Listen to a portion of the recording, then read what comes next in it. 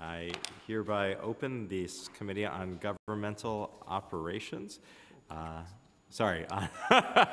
contracts and food procurement in the City of New York.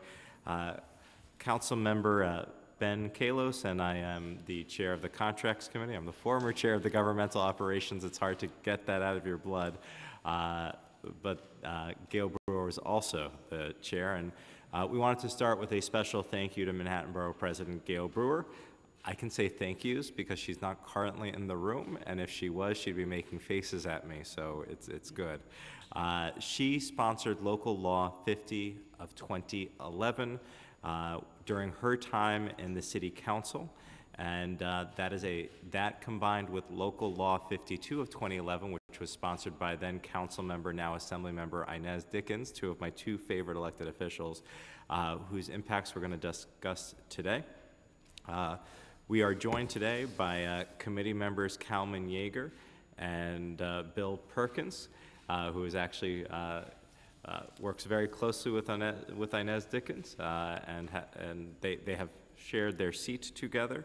And I want to thank them and apologize for being a little late to start this. We were actually doing a hearing on universal after school in the council chambers, which included legislation that I am sponsoring. And I think that these hearings actually complement each other quite well. And for those who are part of the press or even in the audience, if you have questions that you would like me to ask or you'd like to otherwise participate in the hearing, whether you're in the room or live streaming it or watching it on TV, feel free to tweet me at Ben Kalos or on any other social media platform.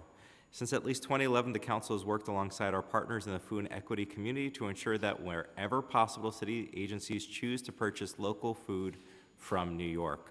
Speaker Johnson and his predecessors, Speakers Mark Viverito and Quinn, have all worked closely with advocates in the food policy community toward achieving that goal.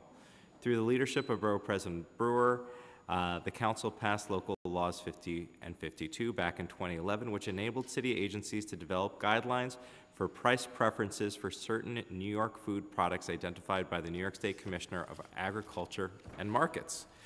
These products include a variety of New York produce such as milk, fresh, frozen, and canned fruits and vegetables, grains, fresh or canned fish products, nuts and nut butters, jams, jellies, preserves, and cheeses, just to name a few.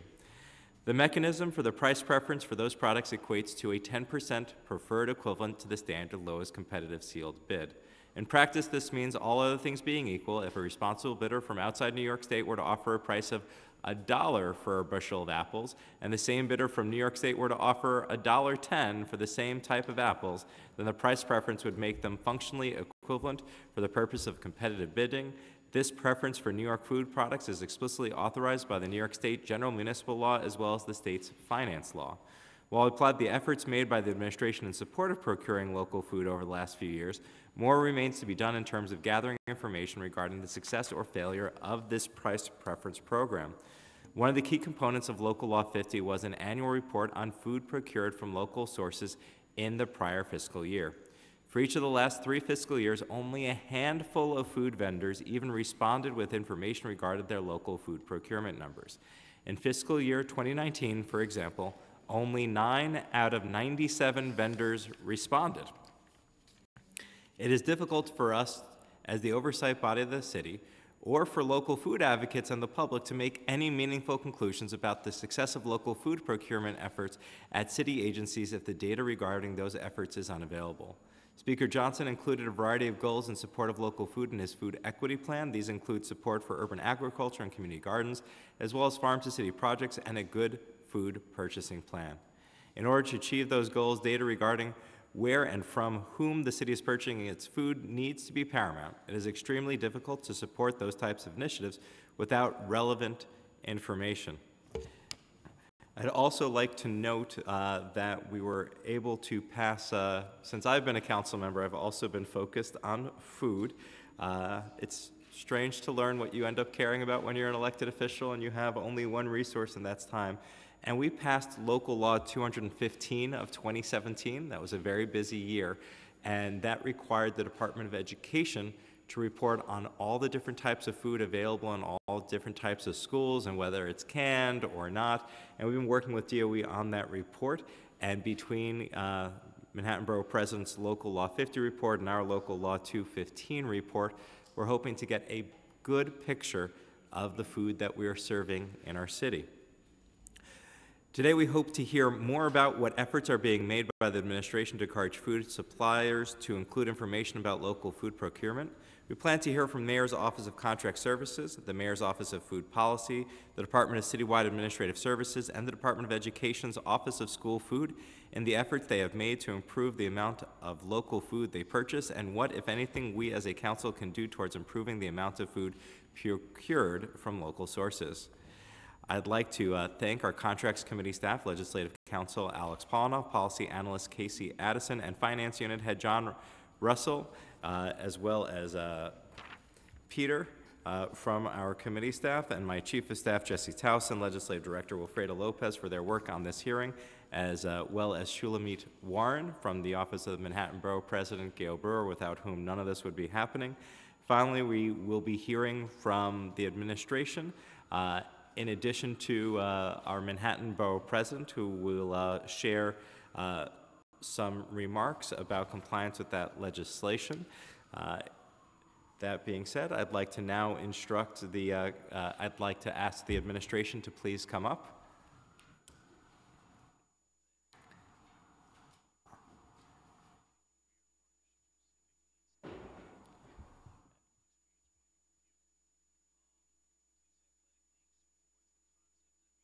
If you can please state your names and titles and favorite local food for the record, and then we will swear you in.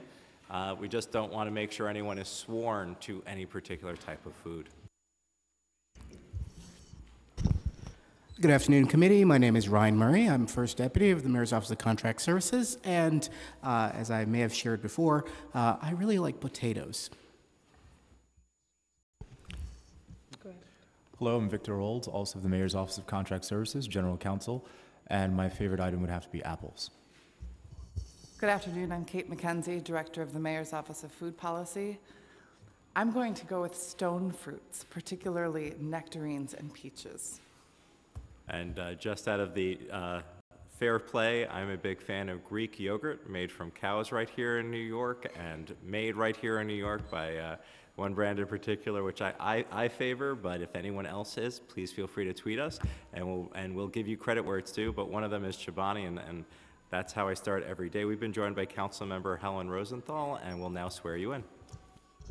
Would you please raise your right hand?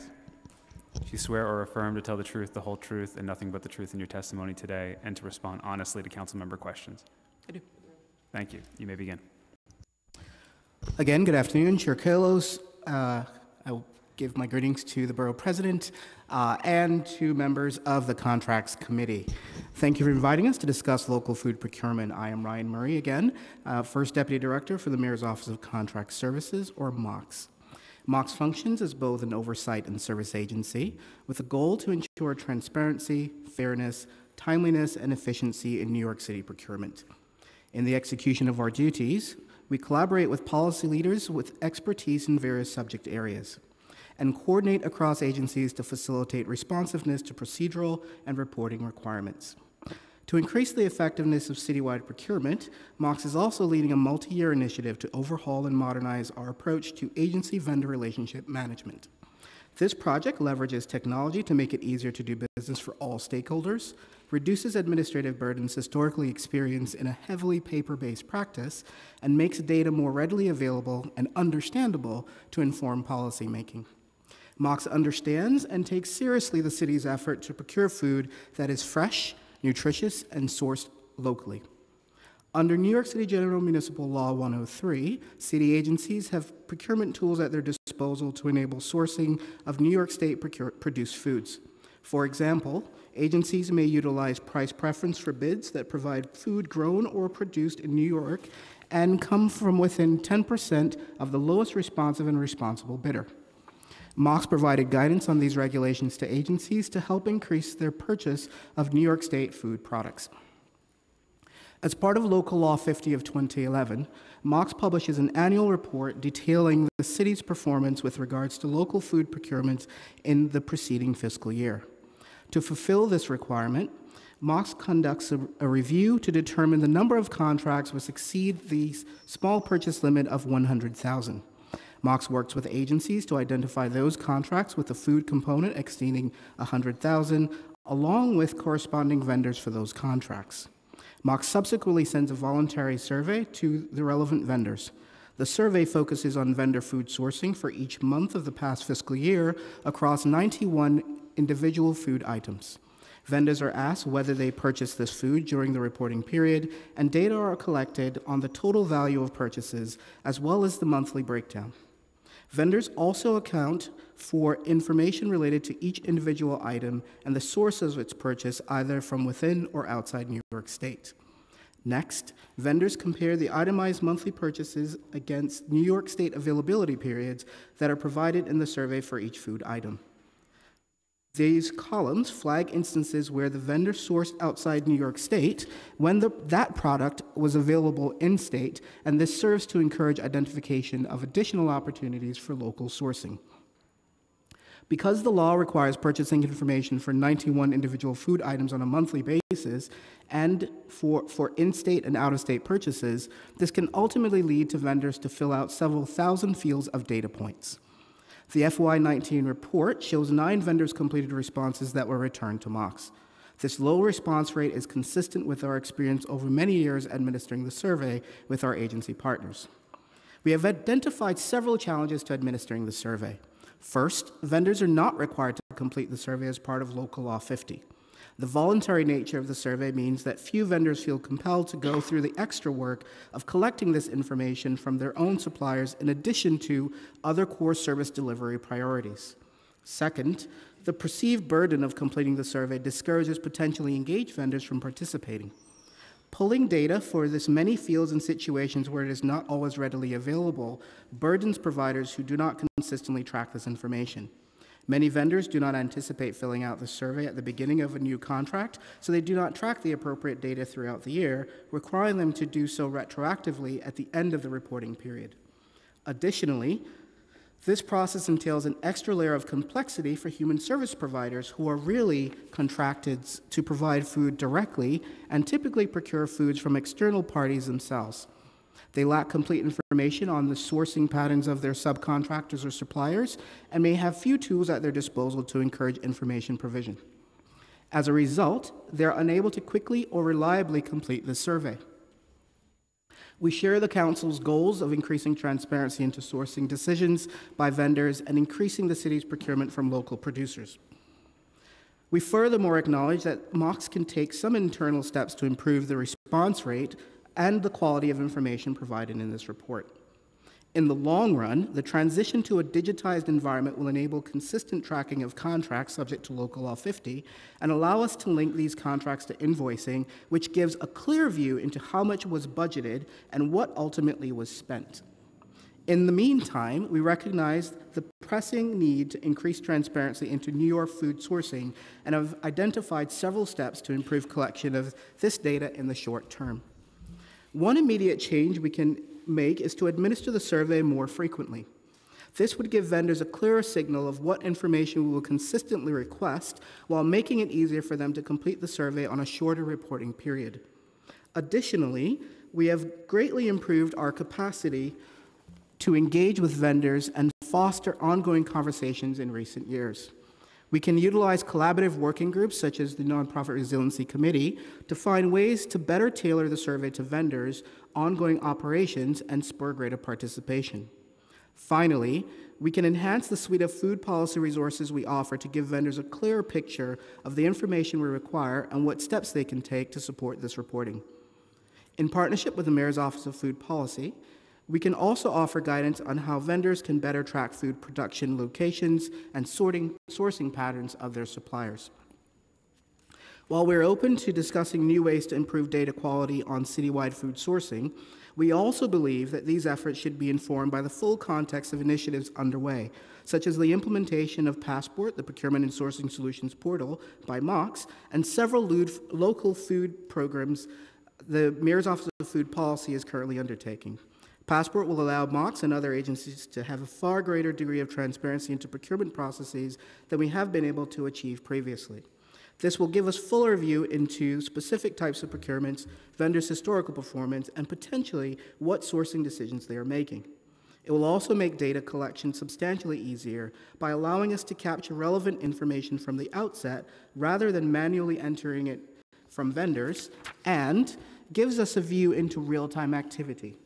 For example, Release 2 of Passport, which was launched in April 2019 in partnership with the Department of Citywide Administrative Services, or DCAS, allows us to track food purchases and payment from those goods. A quick glance at data indicated that since launch, approximately 19 agencies have spent roughly $4 million on food across 85 DCAS requirements contracts held by 31 vendors. We're already seeing the benefits from investment in digital transformation as our data collection is more effective and information is more readily available in greater levels of detail than before. Over time, if we take steps to enhance records for these items and those purchased by vendors with service contracts, we will eliminate the need to survey vendors because data will be captured as part of the regular course of business. As we launch our next major release, our phase for Passport, which enables sourcing activity by agencies and enhances our capacity for data analysis, we will be better positioned to share global and nuanced insights around food purchasing. We're also seeing positive signs from several agencies who are pushing to increase local food procurement. DCAS includes price preference for locally sourced foods in all food-related solicitations they release. As the agency responsible for goods purchasing for all mayoral agencies, this has a significant impact on food sourcing by the city. They implement a robust quality assurance check to validate the accuracy of sourcing information provided by their vendors, a practice which could become a model for other food procuring agencies, and are looking at ways to require source reporting by vendors in their next wave of food-related contracts. Between fiscal 16 and 19, DCAS awarded nearly $44 million in contracts for New York's source food items, which amounts to about 22% of all food items procured by DCAS. The Department of Education, or DOE, has also made great strides in delivering an increasing share of healthy, locally produced foods to students. As the largest food purchaser in the city, DOE has implemented several practices to provide locally grown food to students and staff, including New York Thursdays, the Garden to Cafe program that introduces students to raising their own produce, and the inclusion of local preference language in all bids. There is more work to be done, but current efforts underway at agencies like DOE are actively improving the city's local food procurement efforts. I'm joined by both DCAS and DOE today. We share the same goal of verifying and increasing the sourcing of New York State food. At this time, the best mechanism we have seen for collecting and ensuring the integrity of this data is through the direct inspection of goods, as DCAS has shown us. We will do our best to devise appropriate measures to improve the response rate for Local Law 50 report, but we ultimately believe that the transition to a digital environment will provide new mechanisms for tracking this data more closely to the point of origin while reducing the administrative burden for agencies and vendors. We're also encouraged by efforts to partner with food policy experts who have led similar discussions in other jurisdictions and are happy to support our food policy director in convening agencies to align efforts. Ultimately, these efforts pave the way for healthier, more sustainable and locally grown food sourcing for the city government. We look forward to continuing this discussion with the committee and Borough President Brewer. I will now turn it over to the Mayor's Office of Food Policy Director, Kate McKenzie, who will elaborate further on some of the key initiatives underway to help achieve our shared goals. In between your testimonies, I just want to acknowledge we've been joined by Councilmember Barron. Good afternoon. Good afternoon, Chairperson and members of the Committees on Contracts. My name is Kate McKenzie, and I am the Director of the Mayor's Office of Food Policy. Thank you for the opportunity to testify on the administration's commitment to good food procurement and the plans in place to create a values-based food system that reflects the administration's values of equity, health, and sustainability. Before I begin, and even though she's not here, I really want to appreciate and thank Manhattan Borough President Gail Brewer for her steadfast commitment to improving food access, food quality, and local food economies. I also appreciate the Council's efforts to improve access to healthy food for all New York City communities. During my testimony, I will outline the commitment we have made to implement a good food purchasing policy across key constituent food-serving agencies, providing a transparent, metrics-based, flexible framework that encourages large institutions to direct their buying power toward 5 core values: local economies, environmental sustainability, valued workforce, animal welfare, and nutrition. Applying these principles in the work to purchase food through agencies will help increase the consumption of high-quality, nutritious food and increase knowledge of the desirability of healthy food. New York City provides 238 million meals a year to some of New York's most vulnerable populations. The food budgets to support these meals are more than $400 million. The non-mayoral agencies of the Department of Education and Health and Hospitals procure food directly. The Department of Citywide Administrative Services procures food on behalf of the Human Resources Administration, the Administration for Children's Services, the Department of Correction, and the New York City Police Department. The Department for the Aging and the Department for Homeless Services each procure food through their own agencies. Regardless of the mechanism of food procurement used, each of these agencies is participating in the Good Food Purchasing Program. New York City was the first major city in the country to set nutrition standards for all foods purchased or served by the city. The food standards were created with the goal of improving the health of all New Yorkers served by city agencies by decreasing the risk of chronic disease related to poor nutritional intake. The standards have been strengthened through investments by this administration, and today, these standards apply to each of those 238 million meals I mentioned above. Building on that legacy, the administration is committed to implementing a good food purchasing policy to ensure that whether it's a meal served in a homeless shelter, a prison, or a school, New Yorkers are receiving the highest quality food possible. Furthermore, we want to examine the larger supply chain to make sure that the city is doing business with vendors and suppliers that support the local economy and are responsible when it comes to their workforce and the environment.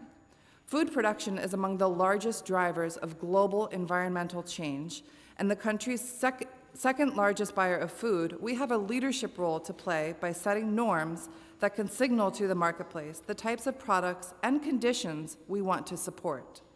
We have opportunities to promote both healthy diets and more sustainable food choices through procurement. This commitment was made in last April's release of One NYC. The Center for Good Food Purchasing provides planning, implementation, and evaluation support for institutions involved with the Good Food Purchasing Program. The program itself helps institutional food buyers shift their food purchases to reflect those 5 core values. Again, those are local economies, environmental sustainability, valued workforce, animal welfare, and nutrition. As a collaborative citywide initiative managed by the Mayor's Office of Food Policy, New York City is developing its own approach to integrate the GFP principles, ensuring that money spent on food serves both people and the planet. With support from a private foundation, we have contracted with the Center for Good Food Purchasing to support our efforts. Each agency that I mentioned above is currently involved in a rigorous and robust data collection process to examine current food purchasing practices. This information will determine existing alignment with the Good Food Purchasing Program standards in those 5 value categories. I'd like to give an example of the type of data that will be collected. A food service operations overview form will be completed for each agency that captures the total annual dollar amount of food and beverage purchases by product category and an average number of daily meals served. A nutrition self-assessment that examines healthful practices in procurement, food preparation, and the food service environment. A review of an inventory of suppliers with serious repeat and/or willful health and safety and/or wage and hour labor violations over the last 3 years that's generated by the center. A report of all line item records of actual food purchases made during the fiscal year that details the product description, including the city and state, if in the United States, the vendor, the supplier, the brand name, the true manufacturer of that product, the pack size, the quantity, the price per quantity, and the production location. Capturing this information is essential to build a deep understanding of the opportunities and responsibilities we have to shift procurements. This is an incredibly complex ask of vendors who are currently under no obligation to provide the information. We do know, however, that food industry trends are pointing to great transparency, traceability, and social responsibility. The private sector has been providing this level of detail based on consumer demand, and as a city, New York believes that it's time to do the same. Together with the Mayor's Office of Contract Services, DCAS, the Office of Management and Budget, and our legal counsel, we will be looking to change the language in our contracts to request this information. By making these contractual changes, we will be able to require vendors to report on product that is coming in from New York State. We can also be in a better position to set goals for these procurements. We are also exploring innovative contracts that may allow smaller farmers who may not produce quantities needed by the scale of our city to aggregate their products with intermediaries. It's our intention to use the public contracting process to create greater accountability along our supply chains by asking companies with whom we do business with for stronger commitments to transparency and our administration's values. With information from each agency, we will complete an aggregate analysis of what the city's purchasing looks like and make strategic decisions on the areas to prioritize. This information, when analyzed, will give us a comprehensive overview of our current food sourcing so that we can set good food purchasing goals for the future. As a result, we will create a values-based food system that reflects the values of equity, health, and sustainability of this administration. This deepens our commitment to the Green New Deal as outlined in One New York City. New York City is and will continue to be a national and international leader in how resources can be brought to bear in order to transform the food system and serve as a model to other jurisdictions looking to create greater equity through the food system for residents, communities, and the environment. While other jurisdictions have implemented the Good Food Purchasing Program, no city has done so as comprehensively as New York is intending to, truly working from the inside to transform not just the way we procure food, but to inspire dramatic shifts in our nation's food supply.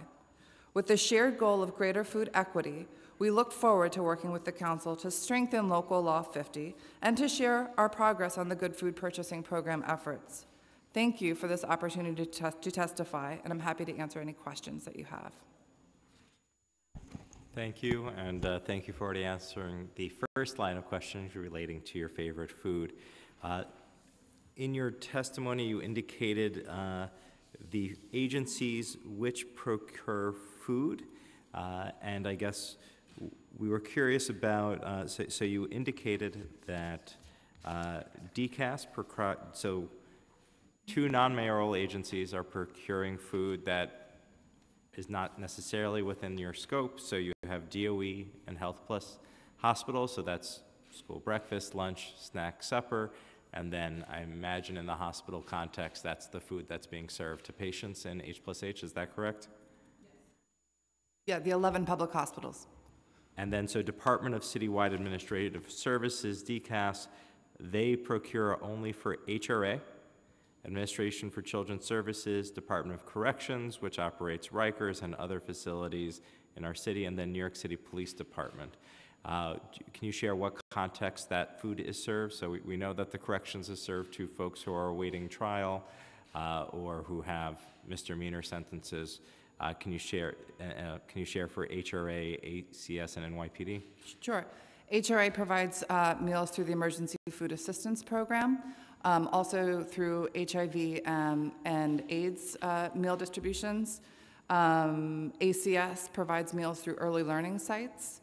You mentioned DOCS and NYPD for people in holding. And what about Department of Health and Mental Hygiene? That was an agency we had flagged that we thought might be procuring food.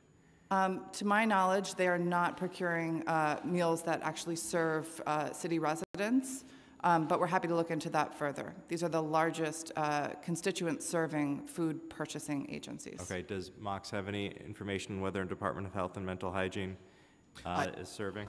Sure. I don't have that data in front of me. I think perhaps what you might be referring to, if it's not the directly delivered foods, they may have contracts which are subject to local law 50, where through the providers that they contract with, there's a food component, which is one part of a larger contract. So we're happy to look into that for you as a follow-up to this hearing. Okay, and then for the DCAS procurement, so we're talking Human Resources, Administration for Children's Services, Department of Corrections, New York, NYPD. Do you have a breakdown on how much of it is direct? So the agency is just going out there and then they're buying the food versus they have a contract. So in an early learn situation, they have a contract with the early learn provider and then they're asking that early learn provider to get the food instead, in which case they would be covered versus, so yeah. Do you have a breakdown versus? I can invite my colleagues from DCAS to respond.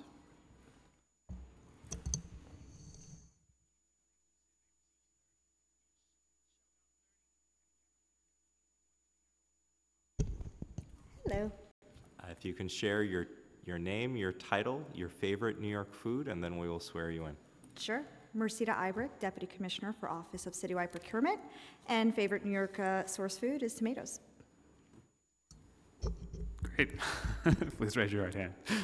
I'm sorry? Please raise your right hand. Oh, Yes. sorry. Yeah. Mercida Ibrick, Deputy Commissioner for Office of Citywide Procurement at DCAS. Do I have to repeat tomatoes? We don't need you to swear to that. Do you swear or affirm to tell the truth, the whole truth, and nothing but the truth in your testimony today? I do. Thank you. Okay, so the question was, do we have a breakdown for those particular agencies on how much of that food is bulk purchases versus through their other service contracts? And the answer is we do not have that information on hand, but we could gladly follow up with that information. We'd have to contact those agencies directly. Okay. And then so DFTA does their own, as well as DHS, they do their own procurement. So are DFTA or DHS doing direct purchasing, or are they going through providers? Sure. DHS, or Department for Homeless Services, has a food budget of about $52 million. 17 of that is direct through a contractor or a caterer, and $35.5 million goes direct to providers. Regarding DFTA, Department for the Aging, it's about a $35 million food budget. $23 million goes to the congregate meal programs, or specifically to providers, and then $42 million is to the caterers or contractors that provide home-delivered meals. So far as I understand, you can correct me if I'm wrong, DCAS has been the only agency that has been circulating the questionnaires in compliance with local law 50. Is that correct? Chair, so the way we circulate the survey, DCAS circulates the survey to its vendors. Those are food vendors, and then we work with the agencies to reach out to. This is Mox works with the agencies to reach out to the vendors with which they contract. But in terms of moving forward, Sure. does the city plan to ask more than just DCAS to circulate this? So will you be asking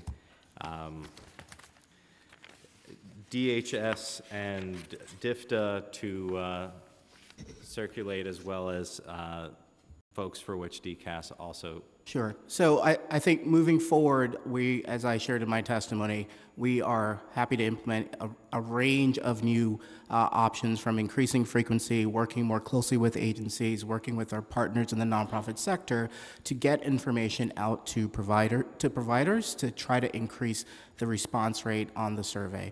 We're also, as the food policy director shared, thinking about not just having folks respond to 1,000 items survey, survey as the way to get information back, again, self-reported, not necessarily validated, but really working with folks in the good food policy world to think about other, whether it's sampling techniques, using technology We will talk make about that the happen. technology in a moment. Okay. But I think, yes, we will obviously do that, but we want to get a much more robust picture that may come beyond just surveying folks and increasing outreach.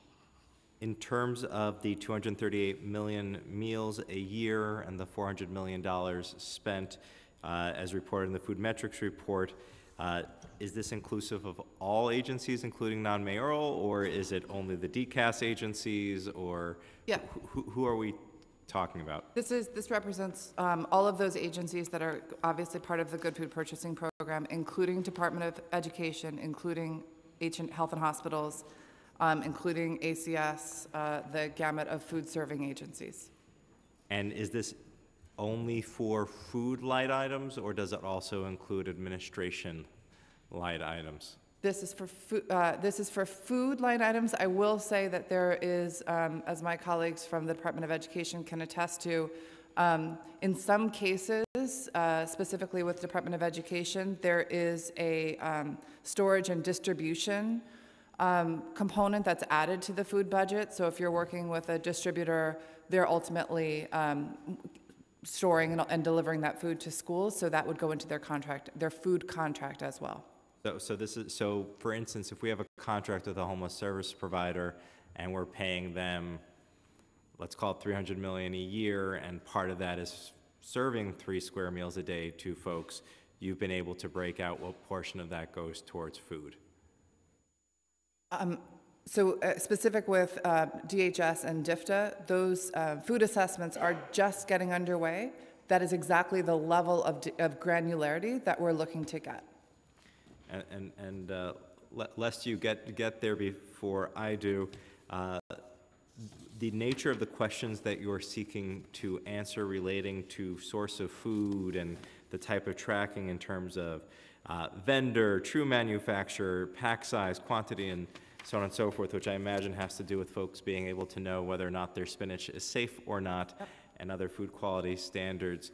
I guess my question is, versus these 1,000-question surveys that I think we all agree are a thing of the past, is there a way to let the computers do the work for us? For instance, I don't remember the last time I ordered something over the phone or even in paper.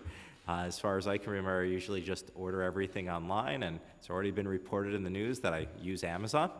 And I even have used Fresh Direct or Instacart on occasion. I imagine a lot of the people who are procuring food do so through a digital interface, and when there's a digital interface, there can be an API where all somebody has to do is give you an API key, and then Passport could get the information automatically.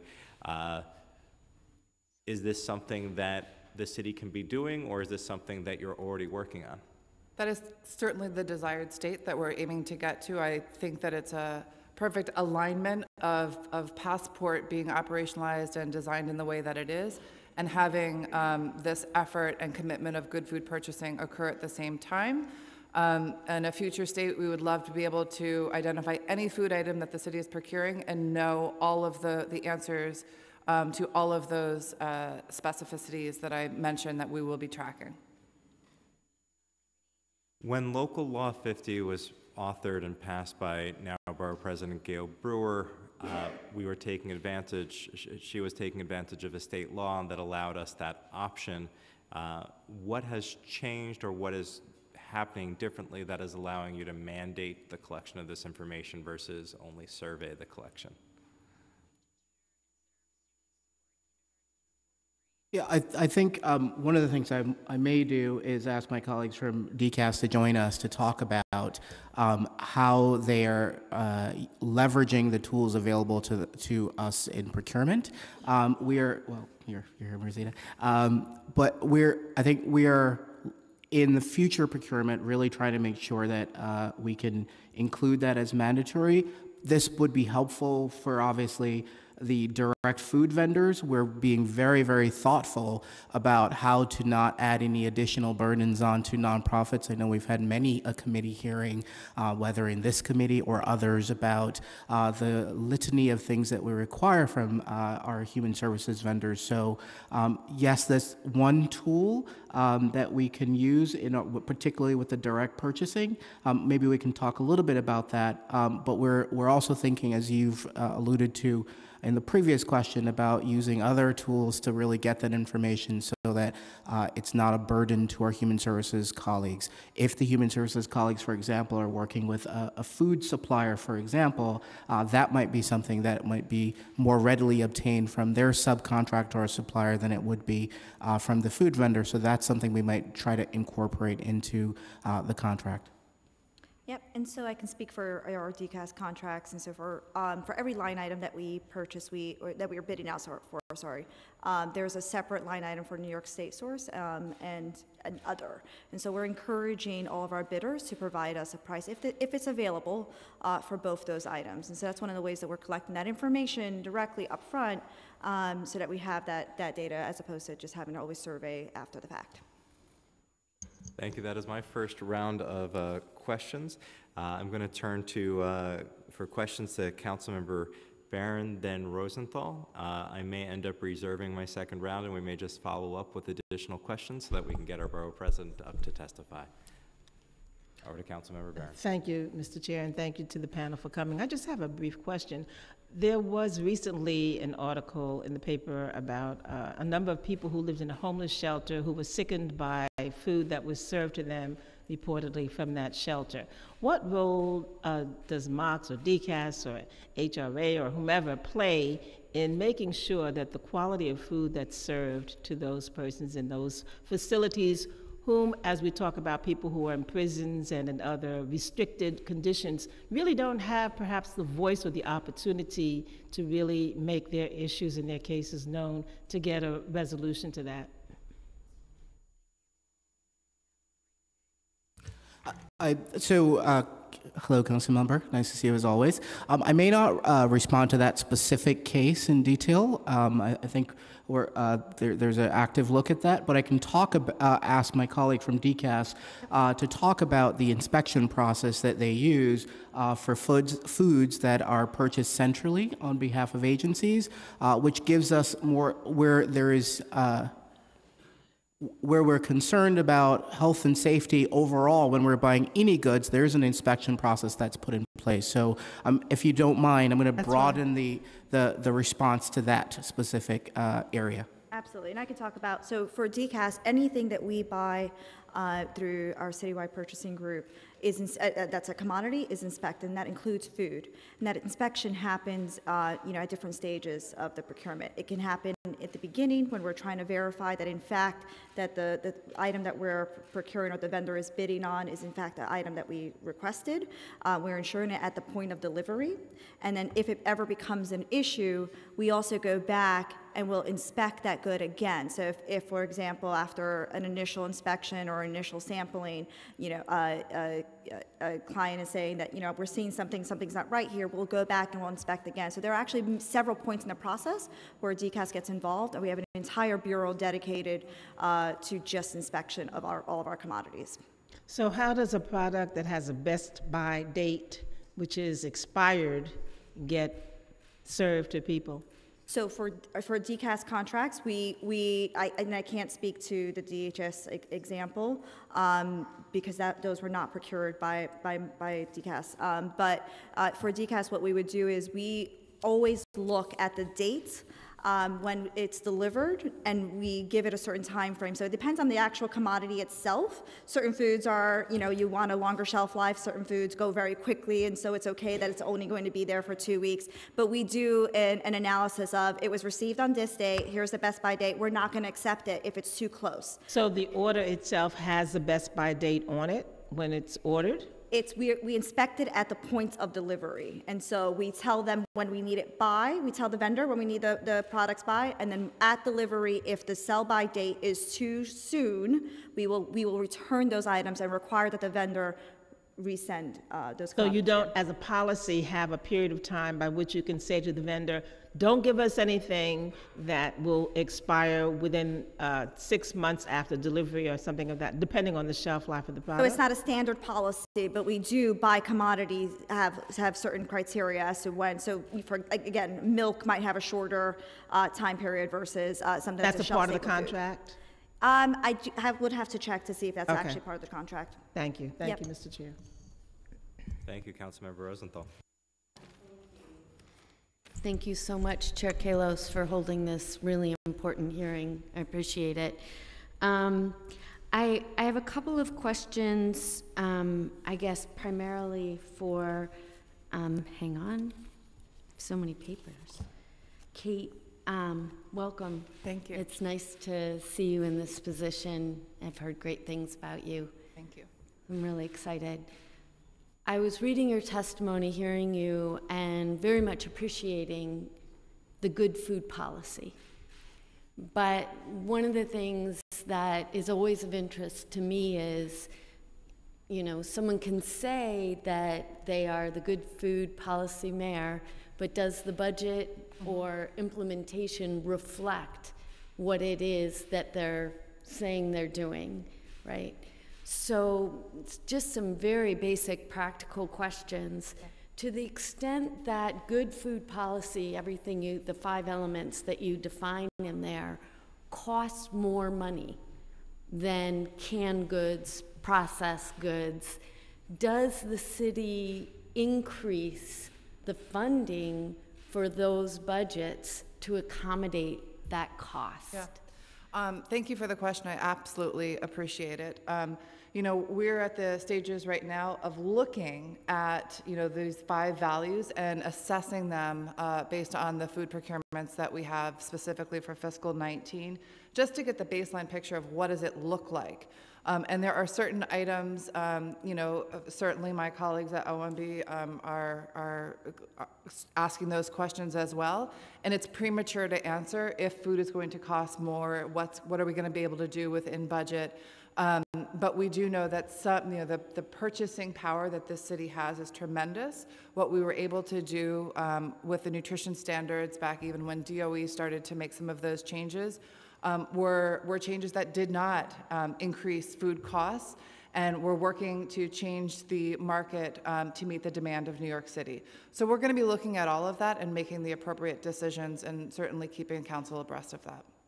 Well, you know, just to sort of make the obvious point, the state, I guess, has a law that says, you know, there's an exception for fresh food, and that exception is allowing 10% above what is required through the general municipal law, which is lowest cost provider. Yeah. So by definition, the state is saying it's going to cost more. Yeah. Right? And they're giving that allowance. Now, in truth, and your research is going to help answer this question, you know, is it 10%? Is it 20%? We need to get our arms around that. And yes, I agree with you that the costs should be lower. I mean, a plant-based diet could be lower in cost than a meat and dairy-laden diet. Mm-hmm. But I don't know, and I'm not hearing that that the administration has necessarily contemplated the possibility of those costs being higher. Yeah. I mean, one of the fundamental problems with all of our city contracts that the mayor inherited from the prior administrations was no increase to allow for increase in costs of food, rent, et cetera, and certainly people. Yeah. And he's made some accommodations for that, but I don't know that, you know, the senior centers in my district could afford to pay for fresh food versus canned and processed. Sure. Again, really appreciate the intent of the question, and as soon as we have some data to actually discuss, I look forward to doing that with you as well. Okay, I mean, I really want to emphasize that, to me, your budget is a reflection of your policy. And I don't think there's extra money. I know there's not additional money in the budget for fresh food.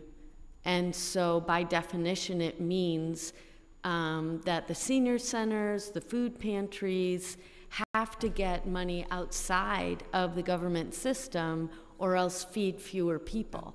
I will also share that the local economies and the foods coming direct from the state and the region is one element of 5 values. So it could be, until we have data, we aren't in a position to sort of make the priorities around.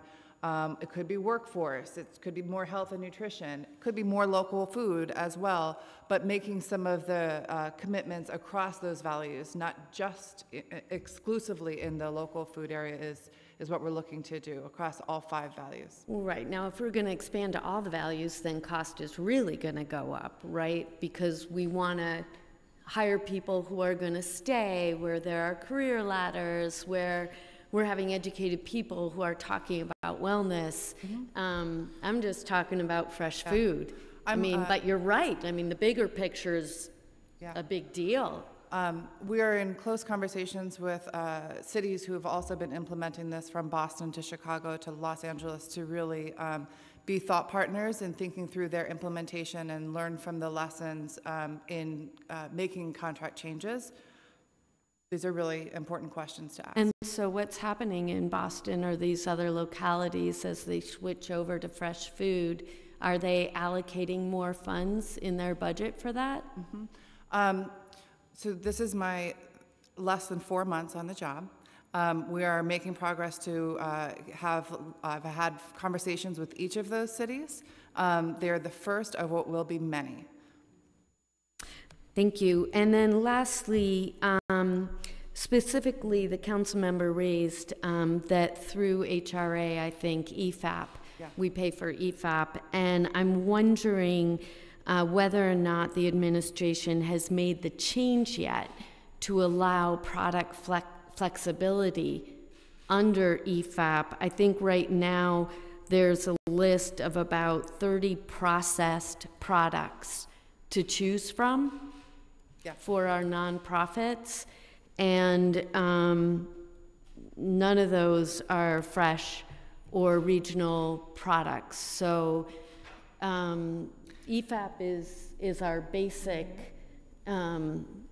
program that we're funding that's so desperately needed now, and there's no accommodation for even the opportunity for a fresh product. When do you expect the administration to change those rules, or does that require a law change in some way? Yep, thank you. Actually, I think it was the second week of my role. I met with Grace and her team at HRA, and I've been heavily involved in the RFP creation for new EFAP vendors, and that, I believe, is set to hit within the next month.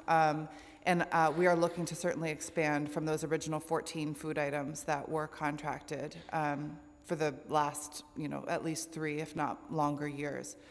So you're waiting for the RFP to come out. We're waiting. The public is waiting to see the RFP. I believe it is still being, Mox is reviewing it. It will be public to get new bids in for an expanded variety of food that EFAP vendors will be procuring. And so, again, the 2-part question. Are you saying, I really think it's important just to nail this down. This is our opportunity in the public. Will that new RFP, you're saying, will include an option for fresh food purchasing?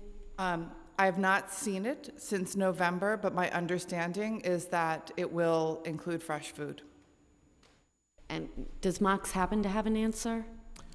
I have not looked at the RFP specifically. We're happy to follow up with you with the DHS. HRA, sorry. DSS. Okay, you can imagine, I'm not going to get frustrated, but you can imagine that's frustrating to hear. It seems pretty basic given the principles that you laid out, not to be able to just answer yes or no whether or not the RFP includes it. I don't mean to be a jerk, but We'll get back to you as soon as we can confirm the information. is one of the things holding it back the possibility of it costing more money? No, I believe that there was a question. In fact, I had a conversation with Borough President Brewer about this, whether or not the city charter included specifically those 14 food items or not. And I did double check that, and I believe there's no mention of the specific 14 foods in the city charter. So to answer your question about can the scope of food that EFAP has historically been sourcing change, my understanding of that is yes, it can. So again, my interest is making sure government works and making sure that our budget aligns with what we say we're doing. And it strikes me, and the things I'll be looking for when the RFP comes out is whether or not there's an opportunity for fresh food purchasing and whether or not there's an increase in reimbursement when nonprofits choose to purchase fresh food, right? Because again, if there's no increase in funding, there's no incentive besides wanting to do the right thing and requiring now the nonprofits to ask for private funding or somehow get the resources if they want to serve the same number of people. You know, how do we meet their desire to provide fresh food? One step is allowing them to do it, and the second is giving them the money to do it. So is that fair that I could be looking for those two things in the RFP? Because I imagine it would address both of those issues. I think that's absolutely fair. Okay. Thank you so much. Thank you, Chair.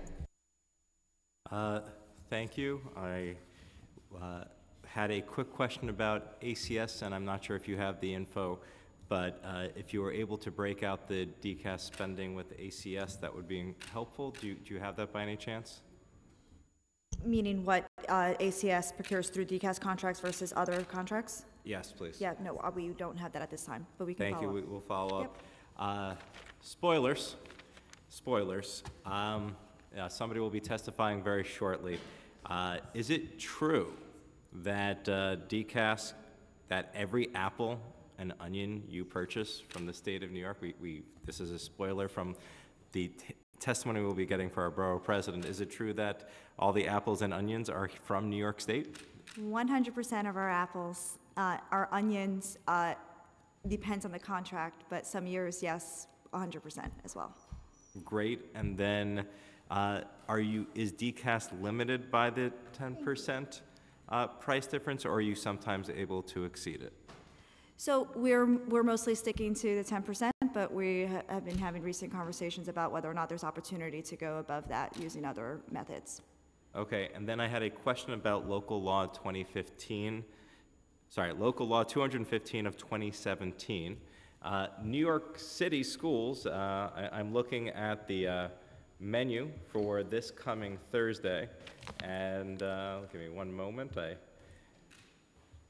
So I'm looking at the breakfast menu for this coming Thursday, January 16th, and we're going to have New York Bagel Thursday, assorted fresh New York bagel sticks and bagel served with cream cheese and jelly, fresh New York apples, and there's a yogurt parfait on the Thursday menu. However, on, I believe, Tuesday, January 21st, we're going to have Upstate Farms yogurt choice, and I ended up Googling Upstate Farms, and it's apparently a cooperative of some 200 dairies in upstate New York. And so I want to appreciate that the DOE has been very responsive on the local law 215 report of 2017. It's actually been getting better. So on the report, it'll say yogurt. You'll have the different flavors. Is it possible to add yet another item in the field to include whether or not it is a locally sourced product, or even when it is something where you can actually just say literally New York apples?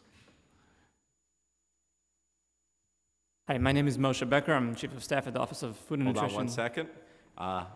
And can you share your favorite New York food? Yes, I'm an apple fan. New York too. State apples. We will ask you to affirm, please. Please raise your right hand. Do you swear or affirm to tell the truth, the whole truth, and nothing but the truth in your Yes, I testimony do. today? Great, thank you. Please continue. Yes, so my name is Moshe Becker, Chief of Staff at the Office of Food and Nutrition Services for New York City Department of Education. Roughly half of the yogurt that DOE purchases for its breakfast, lunch, and after-school programs comes from New York State or is confirmed to be coming from New York State farms. And so it is featured on multiple days. It is not exclusively served on New York Thursdays. But the New York Thursdays yogurt isn't necessarily so the New York Thursdays yogurt is a New York yogurt? Yes, the New York Thursday yogurt is New York State yogurt. And the cream cheese and the jelly too?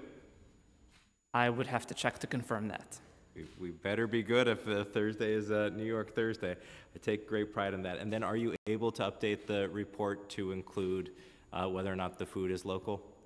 So we're happy to work with council to make tweaks to the report as the years go on to get the council information that it's looking to see. We are in the process ourselves of updating our own data gathering mechanisms and processes, and we would hope that an upcoming report would be able to share origin information as well. You've been very responsive, and I think we can just get this done without, reports. Legislation is the worst thing we can do. We should be just doing a lot of the things that the Mayor's Office of Food and everyone is just doing to get it done. Okay, thank you. I'd like to excuse you briefly. I'd like to bring up the Borough President. I'd like to reserve just in case any questions arise out of the Borough President's testimony. So we are now going to ask the author of Local Law 50 of 2011, who actually sent a letter to our to us requesting this hearing, Manhattan Borough President Gail Brewer, to testify.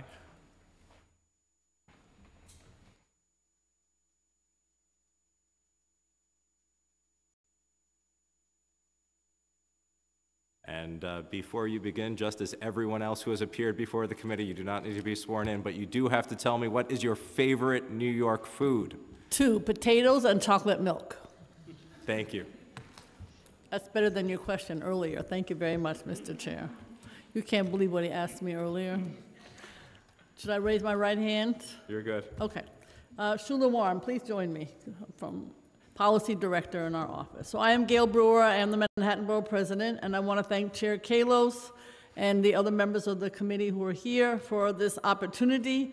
And I just want to make it really clear that I am here to support more New York State food purchasing by city agencies as promoted by Local Law 50 and others. And I want to thank you for having this. It's a very complicated issue. As you know, because we're trying to accomplish so many different goals. We're trying to have fresh, healthy food. We're trying to have local food. We're trying to have scratch food. We're trying to save the family farms, which is another aspect. We're trying to keep it at a cost that is appropriate, and we're obviously dealing with contracts. We're also dealing with transportation. It's very hard to bring this food in from the farm. So, as you know, in 2011 and 14 and 15 and 18, my office sponsored several upstate farm tours for agencies and nonprofits, and we want to thank Cornell University's Cooperative Extension and Grow NYC for helping us.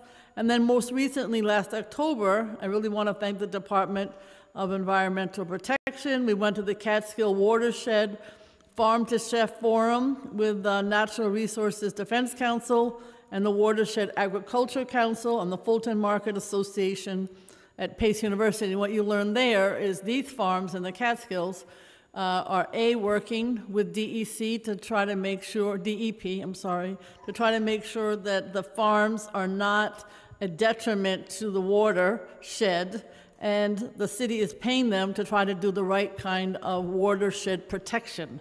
So it's another place where we need to purchase to keep these farms going because they're doing the right thing. This whole relationship between upstate and downstate is very, very important to our health because they are the ticket to fresh fruits and vegetables. And we should be proud of our watershed because it's where a lot of the farms are and where we're growing and where we're making a difference in terms of bringing in good product. We've also learned that in order to really see an impact with our considerable contracting funds, we got a three-pronged approach. One, as you've heard earlier, we need better data collection and tracking on what agencies and nonprofits are buying and how it's being prepared. Is it scratch? Is it prepared? Number two, agencies and vendors need information on what and how New York State products can be integrated into their meal programs, as you've heard earlier. And three, this administration needs to clearly prioritize New York State purchasing to city agencies and vendors. The governor is not perfect, the mayor is not perfect, but the governor has said to Commissioner Ball on the state level, purchase locally, and we need to hear that from our mayor. During one of my farm tours, a conversation between staff from the New York State Ag and Markets and Green Market, also called Grow NYC, we saw that the New York State Corrections Facilities onion contract was being filled with a California state onion, even though New York has a great onion. And the contract was amended, and the state farms were able to compete and fill the bid. We need a similar approach. We heard earlier that most of the onions coming into city agencies are from our local farms, but it really should be 100%. In 2011, the council passed a package of bills, as you mentioned earlier, to expand local food purchasing, 50 and 52. Local Law 50 encourages, I couldn't mandate, city agencies and vendors to purchase food grown or produced in New York State by establishing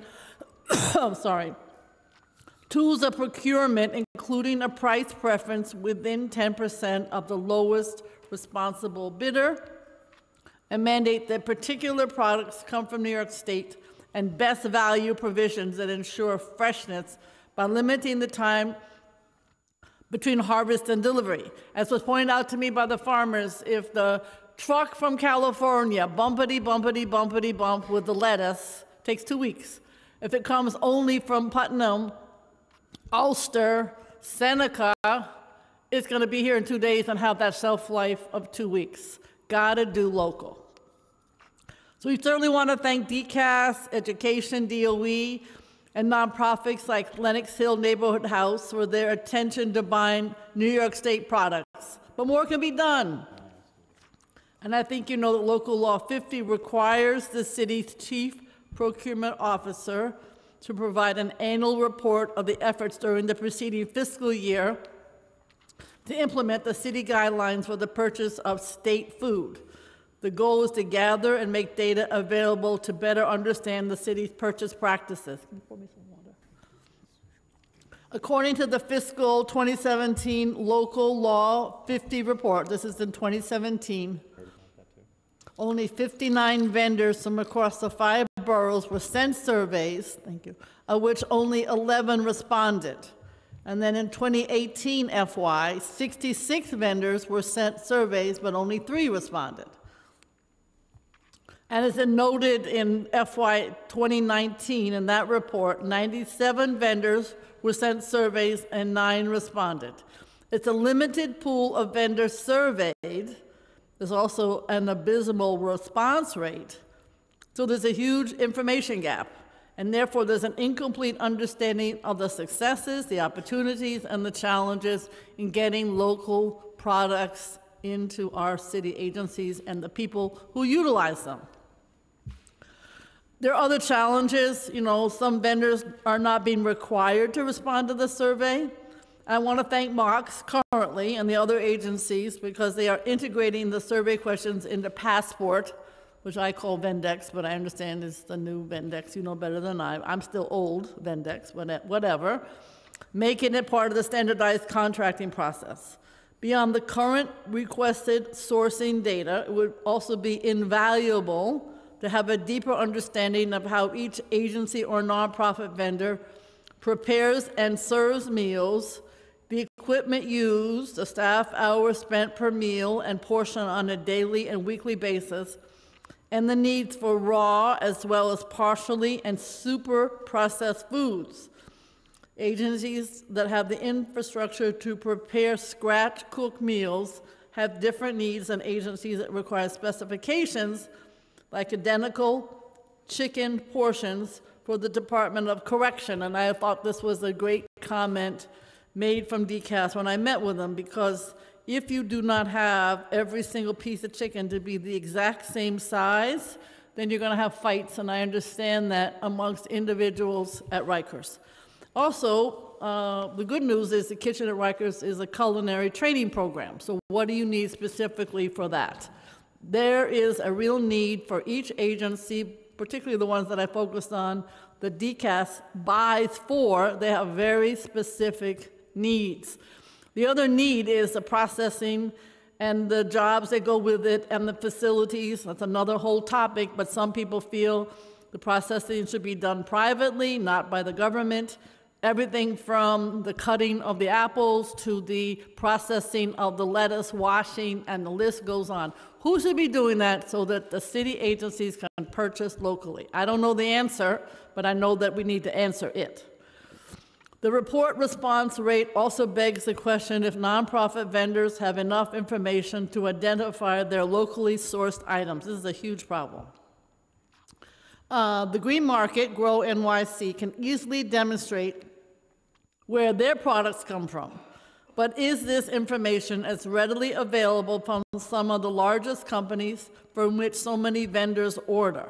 I just want to make a point here, which is that if the city purchases, then more farms further upstate would be able to survive. Because right now, the Green Market can come from a place from where one can drive early in the morning. I'm from Geneva, New York, my cousin. They're not going to come all the way down. Don't ask me any more questions about Geneva, New York, Mr. Kalos. So the issues are we need to have city agencies purchase for another reason, which is more family farms can survive. City agencies should develop resources to help vendors identify New York State products. For instance, New York State dairy farms produce quality, standardized, consistent items, as you can imagine, butter, yogurt, milk, cottage cheese. It's a helpful resource, would include a list of these items produced by the state, identified by company name, and the product sizes that are commonly ordered. In summary, the city has to tell vendors what is available in New York State, and the agencies need to identify it for the vendors. It's just what has to get done. From early childhood and homeless programs to schools and senior centers, we are spending, as you heard earlier from Councilmember Rosenthal, millions of dollars on food purchases, but not enough is being invested in our local farms and communities. Our state is a leading producer of products such as dairy, beef, apples, cabbage, onions, squash, and potatoes. That's where our money should be spent. So last October, to the credit of DCAS, in the mezzanine of 1 Center Street was the 2nd Annual Department of Citywide Administrative Services Food Expo. There were wonderful vendors all around the room, and the purpose was to engage food vendors, prospective food vendors, agencies that purchase food, nonprofit vendors, and city agencies that play any role in food purchasing. And it was exciting. That's when we learned then, as you did today, that the apples and onions are from New York State. That was exciting.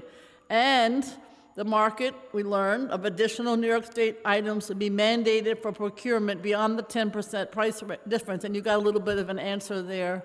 I think we need to pursue that further. But possibility is, if it's local, maybe we can go even further on that price difference to be discussed. We met people at the expo from the terrific apples. It's Lynn Oaken Farms in Medina, New York. That's where we purchase our fresh food for seniors. local fruit and vegetable. That's where we get our apples, as an example. I tasted their yogurts. I tasted their baked goods at the mezzanine, the sweet potato pie from G&K Sweet Food, which is an MWBE bakery. I wasn't too happy about the potatoes. I don't know if they were real or not. They didn't taste real to me. So that's an example. Maybe they were real. They didn't taste real. They were flaky. According to New York State Ag and Markets, potatoes, as I thought, because I love them, are one of the top 10 agriculture products, and they're available all year round. They don't need refrigeration. Why are not agencies and vendors requesting real potatoes and not just add water potatoes? These are issues that I think we should be able to answer. In terms of the seniors, the Commissioner Lorraine Cortez Vasquez of DFTA, she is redesigning the home-delivered meal and senior center nutrition program. And here's an example of an opportunity to increase older adult access to fresh, locally sourced, and sustainable foods. Just this past May, to try to make sure this happens, my office, Shula Warren in particular, convened a meeting of Manhattan Senior Center Food Services staff with DFTA, Grow NYC, and the amazing, as you know, Lenox Hill Neighborhood House to discuss the various possibilities and challenges to integrating local produce into their congregate meal programs. Despite us working with DFTA and Grow NYC over 6 years ago to ensure that senior centers could swap local, seasonally available produce into their pre-submitted menus, senior center food staff said that they are still encountering difficulties implementing healthier menu changes, and they're having difficulty in obtaining produce swapping approval from DFTA, from the nutritional staff in particular. There are other barriers, like insufficient funding, as you heard earlier, for kitchen equipment and food service workers. They should all be part of the RFP consultation with people like the staff at Lenox Hill, whose teaching kitchen has significantly transformed food programs at over 100 participating nonprofits to include more fresh, healthy, and local food, only because the wonderful Lenox Hill and Councilmember Kalos' district has done that. I want to also echo what we heard earlier about EFAP. I'm glad that the RFP might be changed to offer more choice and fresh options, but I didn't hear from the earlier testimony that it is going to happen. The other issue, there are so many of them, is this transportation problem. The farmers have to get the items to New York. Obviously, when they come from Green Market, it's a particular location and a particular time. Until Grow NYC's food hub at Hunts Point is completed, perhaps in the next 2 years, this is still a challenge because they're not comfortable going into Hunts Point. It's too big for them to be able to navigate. Finally, Local Law 50 is only as helpful as the administration's directive, as I mentioned earlier, to agencies and vendors that buying from New York State farms is a New York City priority. And I want to say to her credit and the administration's, Kate McKenzie, as you heard testifying earlier, as the amazing and new head of the Mayor's Office of Food Policy. She is partnering with city agencies on implementing the Good Food Purchasing Program standards, starting with a baseline assessment. This information, although expensive, as you heard earlier, will provide a valuable tool in shaping the path forward, but more is needed on product mandates, educational, regional planning, contract scrutiny, and investment across all agencies to expand New Yorkers' access to the healthy, fresh, and locally sourced foods that also deliver environmental and economic benefits, as I indicated about the Catskills watershed, for those of us living upstate and downstate. Thank you very much. This is a complicated issue. I appreciate you tackling it. It can only work for the benefit of all of us if we're successful. Thank you very much. Thank you for all the great work that you and your policy director have been doing on this for going back before 2011. In your In your work, have you had opportunity to see the surveys that are circulated as a result of Local Law 50? And is there any opportunity to improve those surveys for those that receive them, or would you prefer to focus on the technological approach moving forward? I think there's definitely room, but Shula's going to have to answer that. Sure. You have to put your thing on. I mean, there are not many of them being responded to. That's part of the problem. Go ahead, Shula. Wait, hold on. We need your name, title, and favorite New York food. Sure. My name is Shulamit Warren-Puder. I'm the Director of Policy for Manhattan Borough President Gail Brewer. Apples all day. So I was adding to Gail, and I think also to adding to what both Mox and DCAS and also Kate spoke to as well, is that I think, really looking through that list of questions, folding also the responses into kind of more regular responses that city agencies that are already getting, have to go through a lot of contracting questions already, having them also respond to local sourcing questions as part of that process will get a better response too, but also probably giving those, asking vendors, some may definitely know where their items are coming from in terms of New York State, especially if they're getting it from Green Market Co., but they also may need more information too and more tools on how to actually identify where their items are coming from and what items they could be purchasing too from New York State. So there's a lot of area for improvement, but also looks like the agencies are also focused on that as well. I think you said it a number of times, but can Local Law 50, if followed, and with their suggestions of surveying people multiple times throughout the process, can that drive home or even force a top-down or even the mayor to come out and say he wants to do a local food preference?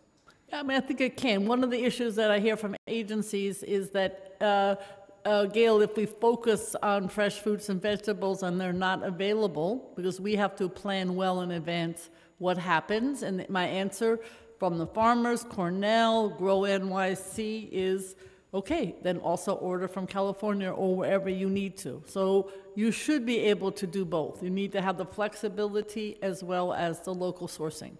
So I do think that top-down is where we have to go in this particular case, as has been done on the state, but we have to understand there has to be flexibility.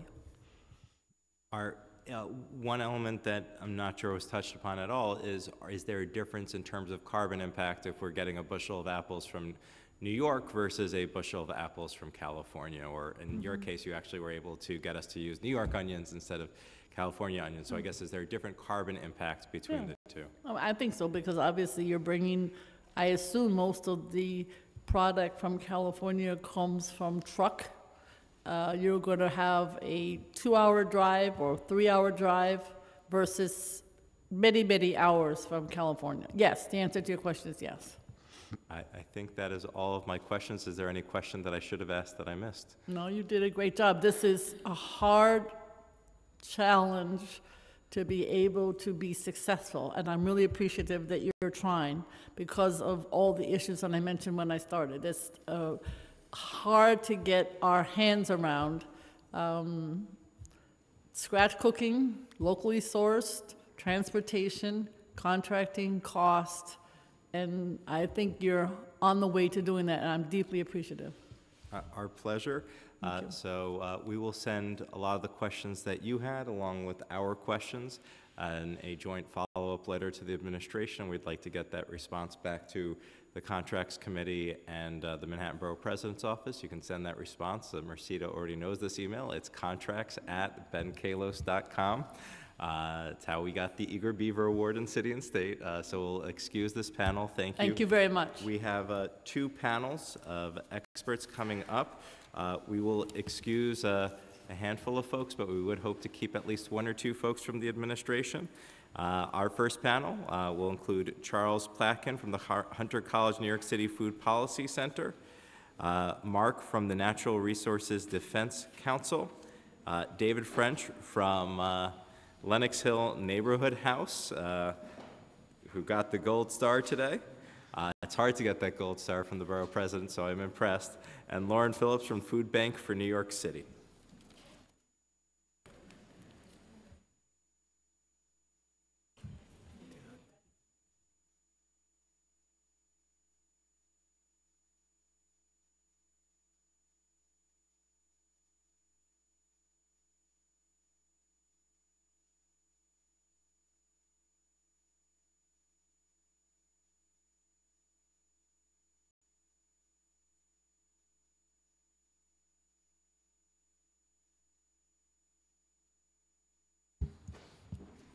So this panel is particularly hard because I work so close with many of you. Typically, we do a 5-minute clock for testimony, but we can also waive the clock. It is your call, as well as for those on the second panel. What would you like to do? No clock or 5-minute clock? It's either 5 minutes or none. Okay, we will do a 5-minute clock, and it is hard to choose favorites, so I'll let you decide amongst yourselves. And do please to make sure to share your name, your title, for the record, of course, as well as your favorite New York food. Charles Platkin. I'm the executive director of the New York City, Hunter College New York City Food Policy Center, and broccoli is my favorite. Oh yes, Gail, broccoli. Good afternoon, and thank you, Chairperson Kalos and the members of the Committee on Contracts for the opportunity to submit oral and written testimony regarding local food procurement in New York City. I'd also like to thank Gail Brewer, the Manhattan Borough President, for all of her work in food policy in general. My name is Charles Platkin, and I'm providing this testimony on behalf of the Hunter College New York City Food Policy Center, of which I'm the executive director. The center works with policymakers, community organizations, advocates, and the public to create healthier, more sustainable food environments. We thank the City Council for their continued support. The center applauds the members of the City Council for the continued efforts to improve local food procurement. Local Law 50 and 52 strive to support New York State farmers while increasing and facilitating access to local food for New York City residents. Additionally, these laws create awareness of the importance of local food procurement. It should be noted that oftentimes advancing food policy and healthy eating behaviors begins with just creating the awareness. Given that New York City agencies purchase millions of dollars of food each year and serve more than 260 million meals, the benefits of purchasing and consuming local food are far-reaching. Here are just some of them.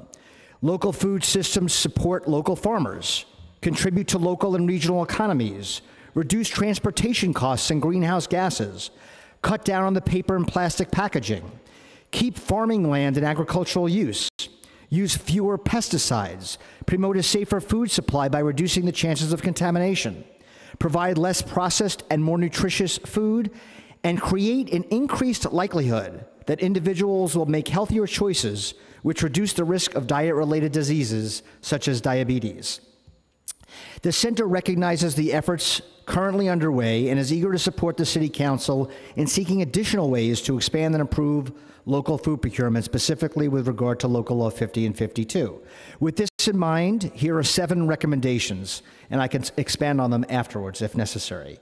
Number 1, expand Local Law 52 to require that all city agencies provide information on local food procurement for the inclusion in the annual food metrics report.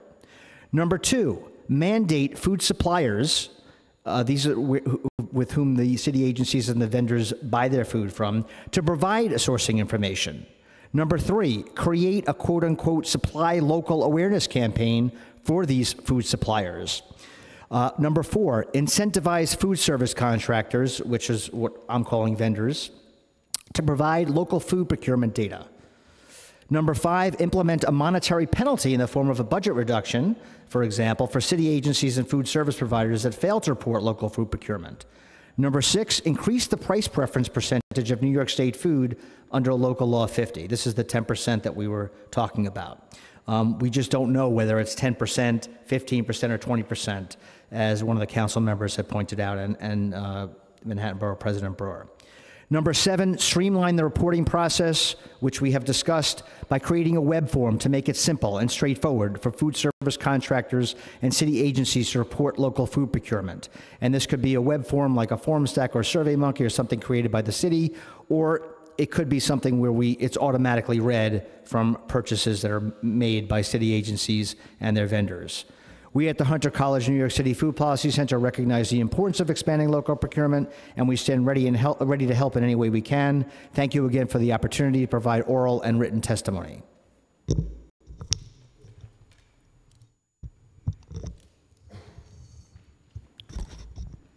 Good afternoon. My name is Mark Eisman. I'm a senior attorney and the New York Regional Director of the Natural Resources Defense Council, NRDC. As you know, NRDC is a national environmental group that has also been long active on New York City issues, including on regional food and nutrition. We commend Manhattan Borough President Gail Brewer and the Council for holding this hearing.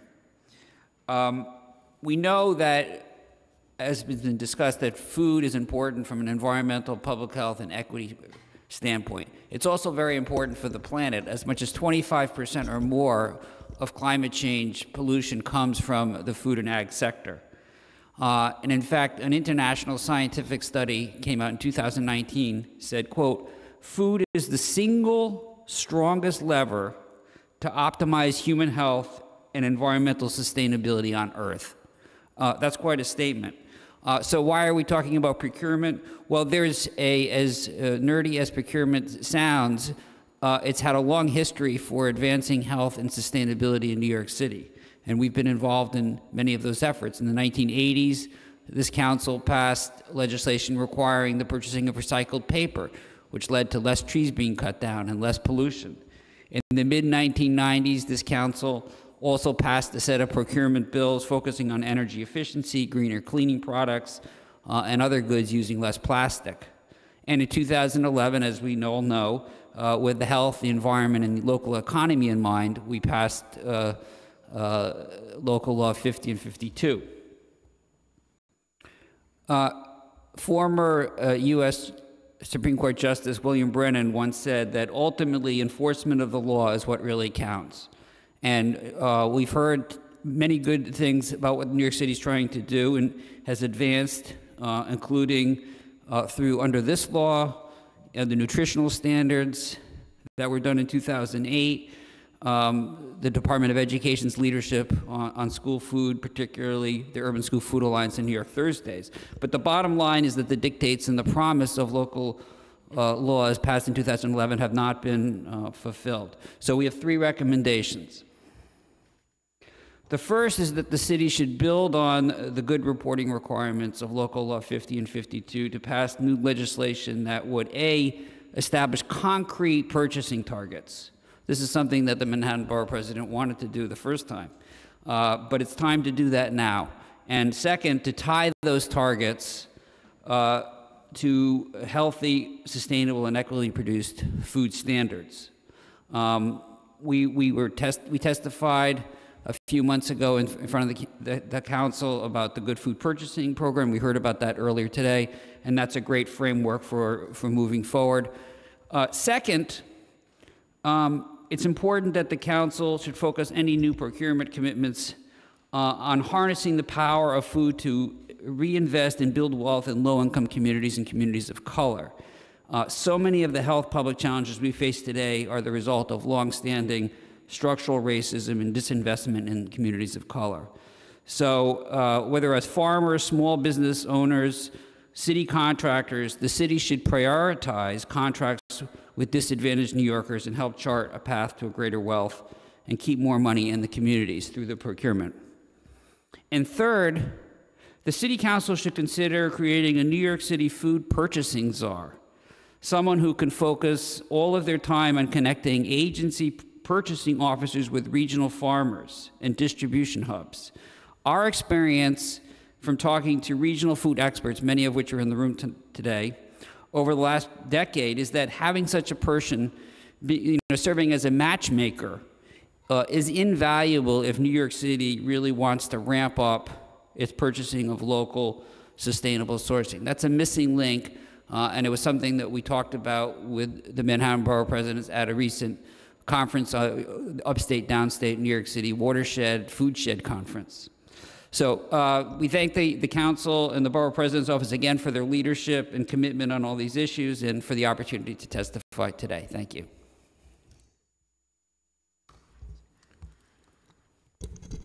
Good afternoon, Chair Kalos, council members. My name is David French. I'm the Director of Philanthropy and Healthy Food Initiatives at Lenox Hill Neighborhood House. Thank you for the opportunity to testify today. We strongly support local food procurement for city-funded meals and support the remarks of Manhattan Borough President Gail Brewer. We are here today to share our experience serving 400,000 meals annually, as well as our experience training 117 nonprofit programs serving 10 million meals across all 5 boroughs, how to serve more fresh, healthy, and local food. 2 takeaways I would like to share from that experience are that it is entirely possible to serve locally procured food and to do it without raising costs. We source more than 30% of our food locally, including more than 50% of our produce, and are Green Market Co.'s largest institutional customer. We operate a program that focuses on serving more plant-based food. Currently, we serve 66% vegetarian meals and more scratch cooking. As a trainer, I can tell you that providers want to serve more local food, but face many barriers, particularly because local food typically means fresh food, and most institutional food kitchens are set up to serve frozen food. Changing that will require broader access to local vendors and investment in training, equipment, and infrastructure. The biggest barrier now is that most providers think they can't afford to serve more local food. Lenox Hill's Teaching Kitchen shows providers how they can shop seasonally for competitive prices using local fruits and vegetables in season, storage crops like apples, onions, squash and carrots, and whole grains like oats, farro, and barley, and local flour. We also show organizations that you can actually make meals healthier by cutting costs, by eliminating juice, which is expensive and full of sugar, by reducing processed food because fresh food is cheaper and healthier than processed, and most importantly, by serving less meat. Meat is the most expensive item in most public plate meals. By serving more plant-based food, providers can save money, support their clients' health, and reduce environmental impact. In conclusion, we strongly support City Council to encourage local sourcing for public plate meals, and including the support of mandated local food sourcing for city-funded meals. These steps would benefit public health, strengthen local farms and the local economy, protect New York's watershed, and increase our environmental sustainability and resiliency. Thank you for your consideration of this testimony and for your efforts to increase local food procurement.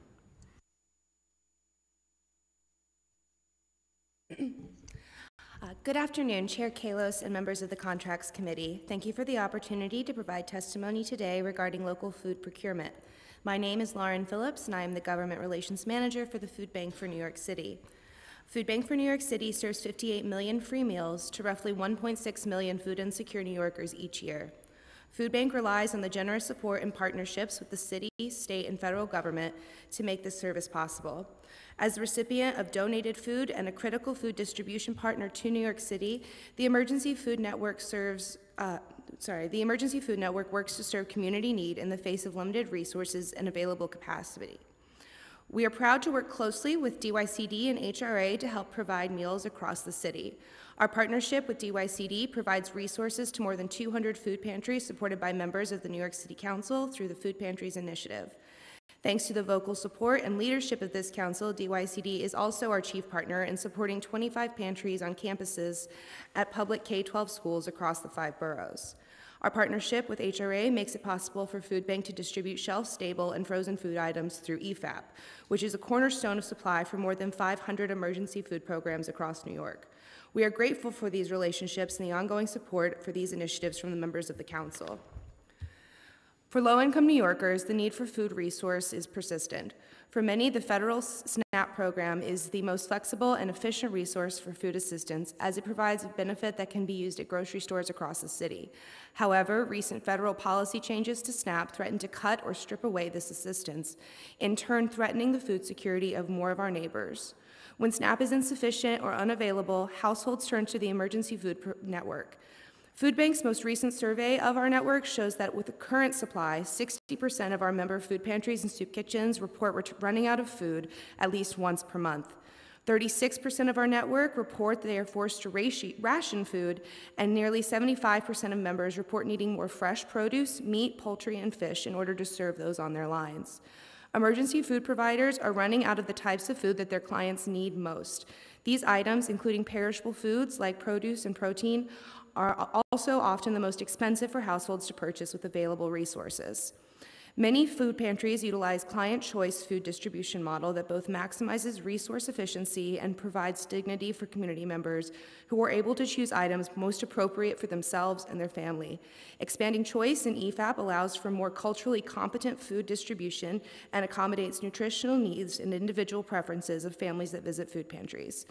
For emergency food providers and for Food Bank for New York City, expanding choice also requires flexibility for procurement and investment of resources and technology to facilitate safe storage, transportation, and distribution. We are grateful for the opportunity to collaborate with the city in our efforts to end hunger. We encourage the city to continue to invest in emergency food partners to support choice for healthful, culturally relevant, and tasty food items. Thank you again for the opportunity to testify today. First question to Charles Plotkin on page 2 of your testimony. I'm not sure you got a chance to get to it, but you gave a rather disturbing statistic relating to how far our food travels from farm to plate. If you could share that with us, and this is why I like having academics at our hearings. They give us in the United facts. States, fresh produce travels an average of 1,500 miles from farm to plate. About the equivalent of driving from New York to Dallas, Texas. Purchasing locally grown food means the food travels shorter distances, which we've already discussed, and thereby decreasing fossil fuel consumption's greenhouse gas emissions and air pollution. If you can do the final piece, because that shares a little bit more of the picture. Sure. Typical food distribution in the United States results in 5 to 17 times more carbon emissions than locally purchased food. Thank you, and I will also note that it appears that this was from a peer-reviewed journal, your statistics. So this is peer-reviewed. This is not that is the gold standard, as it were. Yeah, I mean, all the citations in here are mostly from journals. I appreciate it. And then, Mr. Plotkin, you have a Juris Doctor. Is that correct? Yes. Okay, and Mark Eisman, you also are an attorney. That's correct. I have to admit that. So I have a response to both of your recommendations, which is yes. The limitations that we have, as we made in the opening statement, are the general municipal law and the state finance law. So I will ask you, and you're not under oath, but everyone's watching. Would you be willing to collaborate with with our office as a chair of contracts with the borough president on pushing the limits of the state law and doing as much as we possibly can related to your recommendations? Yes. Yes, absolutely. And as I said in the testimony, actually, NRDC and we've been involved since the late 80s, actually, on working with the City Council on procurement law, and so we're very familiar with the constraints and what can be done and not be done. And so we stand ready to work with this committee and the council to develop those new standards. So we'll take a first look at the recommendations that you've now provided along with the borough president's office. Our committee council and the borough president's council, along with their policy director, will give you some feedback and questions, and will you commit to coming back with whatever legal memorandum or research we need in order to move forward? Yes. I just have one question, and it's a little tangential. Has anybody received the information on local purchasing from the actual city agencies, not the vendors of the city agencies? Because they serve, other than Department of Education, has there been any, is that information available? I think beyond the food metrics report, I don't think so, but we do have members of the administration, and we will include that voluntary request. And I think from the 11 city agencies other than the Department of Education, their specific purchasing. DOE is already covered. Except DOE, yes, we know that. Yeah. So we can put those additional information requests, and then the other item that I actually find kind of interesting is those of you on that side of the table, particularly from academic institutions, can sign MOUs and get access to information that sometimes we can't to do academic studies. So that is helpful. And I would note that I am second on the good food purchasing legislation, Intro 1660, and I want to compliment Councilmember Andy Cohen and his legislative director, Patty, for beating me on that one and getting that in first. But I promise you I am a close second and looking forward to getting that done. I had a question for Lenox Hill Neighborhood House. And full disclosure, I have been there. I have had their food. So I guess first question is, so I'm looking at the menu that you attached. Yes, from our Innovative Senior Center. And so for next week's menu, I am seeing coconut curried cod for lunch, as well as potato and spinach frittata. I see a dinner, a baked salmon with cilantro and citrus sauce. And for breakfast, this is one of my favorite meals, shakshuka, which you actually explain what it is, which is baked eggs with onions and peppers. Often it includes a tomato base, which is omitted, but I'll forgive you for that. Tell me, so first, if somebody's watching at home right now, and their mouths just started watering, where do you serve? Where do folks usually have to live, or are there any change requirements, and are these meals free, or is there a voluntary contribution, or how does that work? My understanding is New York City senior centers are open to any adults age 60 plus from all 5 boroughs.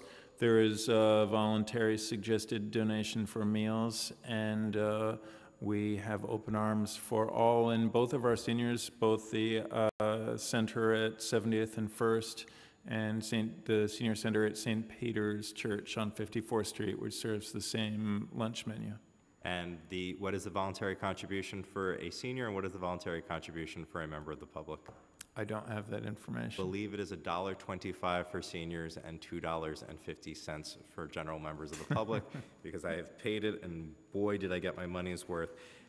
In your testimony, you indicate, and I quote, "Fresh food is cheaper and healthier than processed food."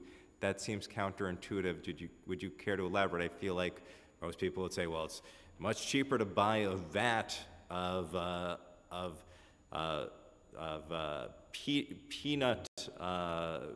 peanut butter from processed peanut butter with mostly chemicals and corn syrup.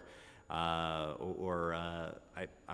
having trouble grasping at processed foods because I don't have them in my home, but I'd say some of the examples that we share most often are we make our own granola using New York State oats that is lower in sugar, tastier and healthier than Cheerios or another box cereal.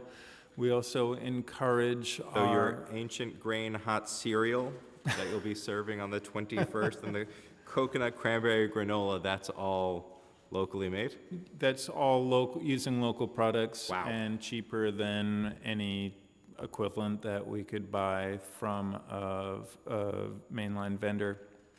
The other example would be salad dressings or sauces that we encourage our participants in the Teaching Kitchen to make. They can make their own salad dressings. They can flavor them with leftover fruit, so they're not throwing those into the garbage. And they make something that is healthier, tastes better, and doesn't contain processed chemicals, sugar, salt, everything else that's added in most of the sauces that institutional kitchens use. And then you also suggested eliminating juice because it is expensive and contains an enormous amount of sugar.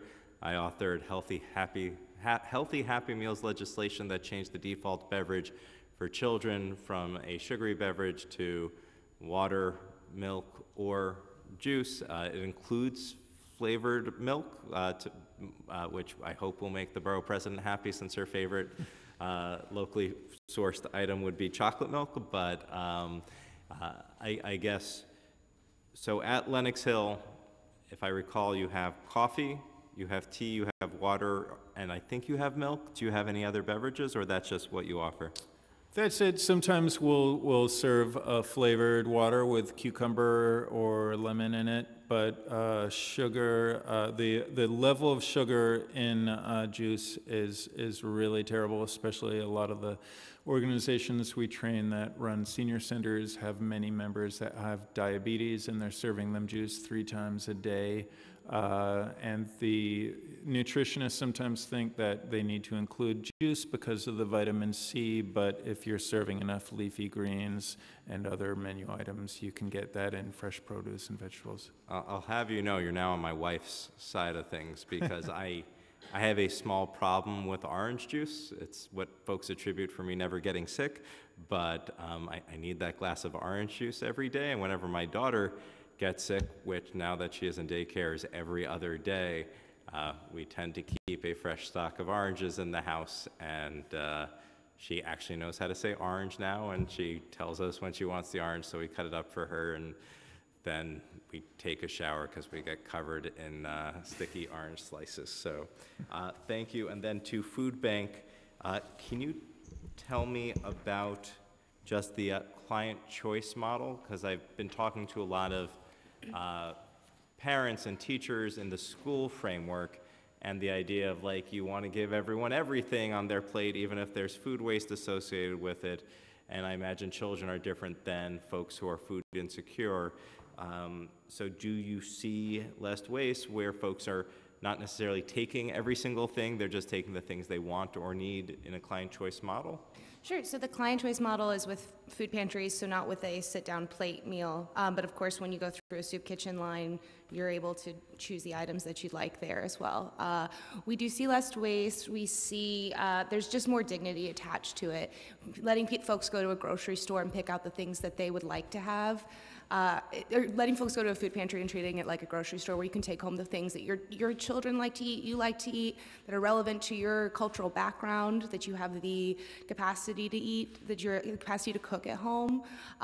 Folks who maybe live in a shelter who aren't able to prepare all of the items at a food pantry are only able to prepare certain items. It provides more dignity. It provides folks a better way to provide for their families. If you'd ever like, I can set up a visit to a client choice pantry for you. I represent the New York Common Pantry, Oh, then you which know. offers a digital selection choice for a pre-bagged situation, and we're also working through the Eastside Task Force for Homeless Outreach and Services to create a supermarket-style food pantry on East 90th Street, which is incidentally across the street from my house. So we try to do homeless services anywhere we can. And I guess one other question, just I guess for both of you, when we talk about, for both you and Lenox Hill, when we talk about folks who are food insecure and taking advantage of soup kitchens or food pantries, are these just people who are homeless?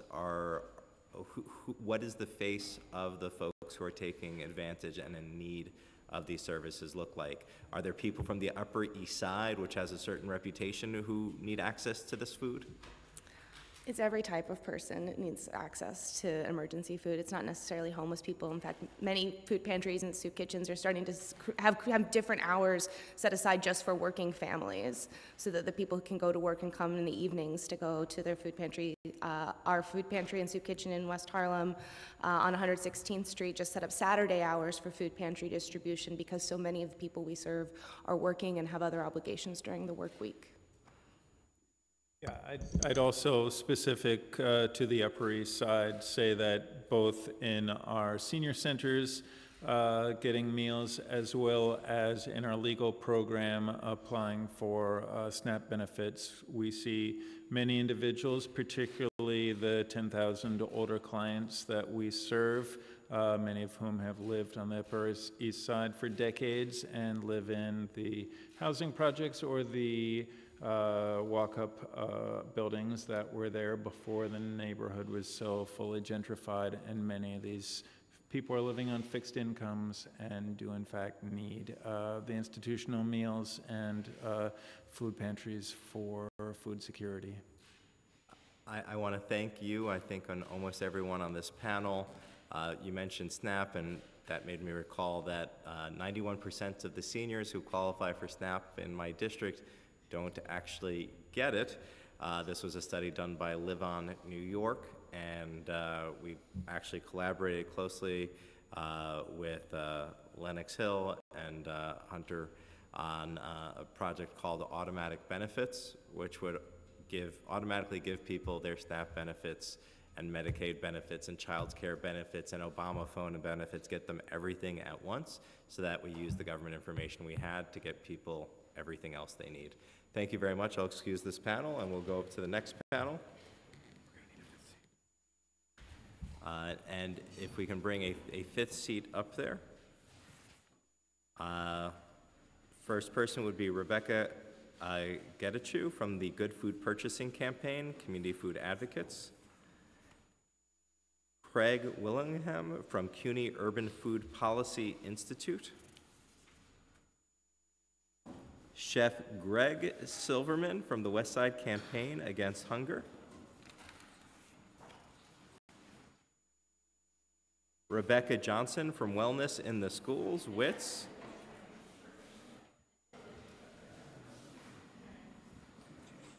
And a representative from Slate Foods Incorporated. If you have not filled out a slip of paper, please do so immediately. And I love that our chef is wearing their chef weights.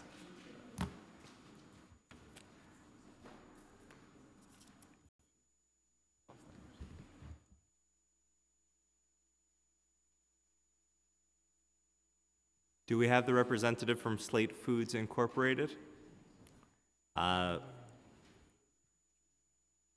Julia Van Loon. Going once. Okay. If you did not get a chance to testify or you felt inspired watching from home, you could submit testimony within 72 hours of January 14th, 2020 to contracts@benkalos.com. And we will turn to the panel, and I realize I was not good with the last panel about insisting that everyone share their food, so just go across. If you can share your name, your organization, and your favorite New York food, and then you can get into your testimony.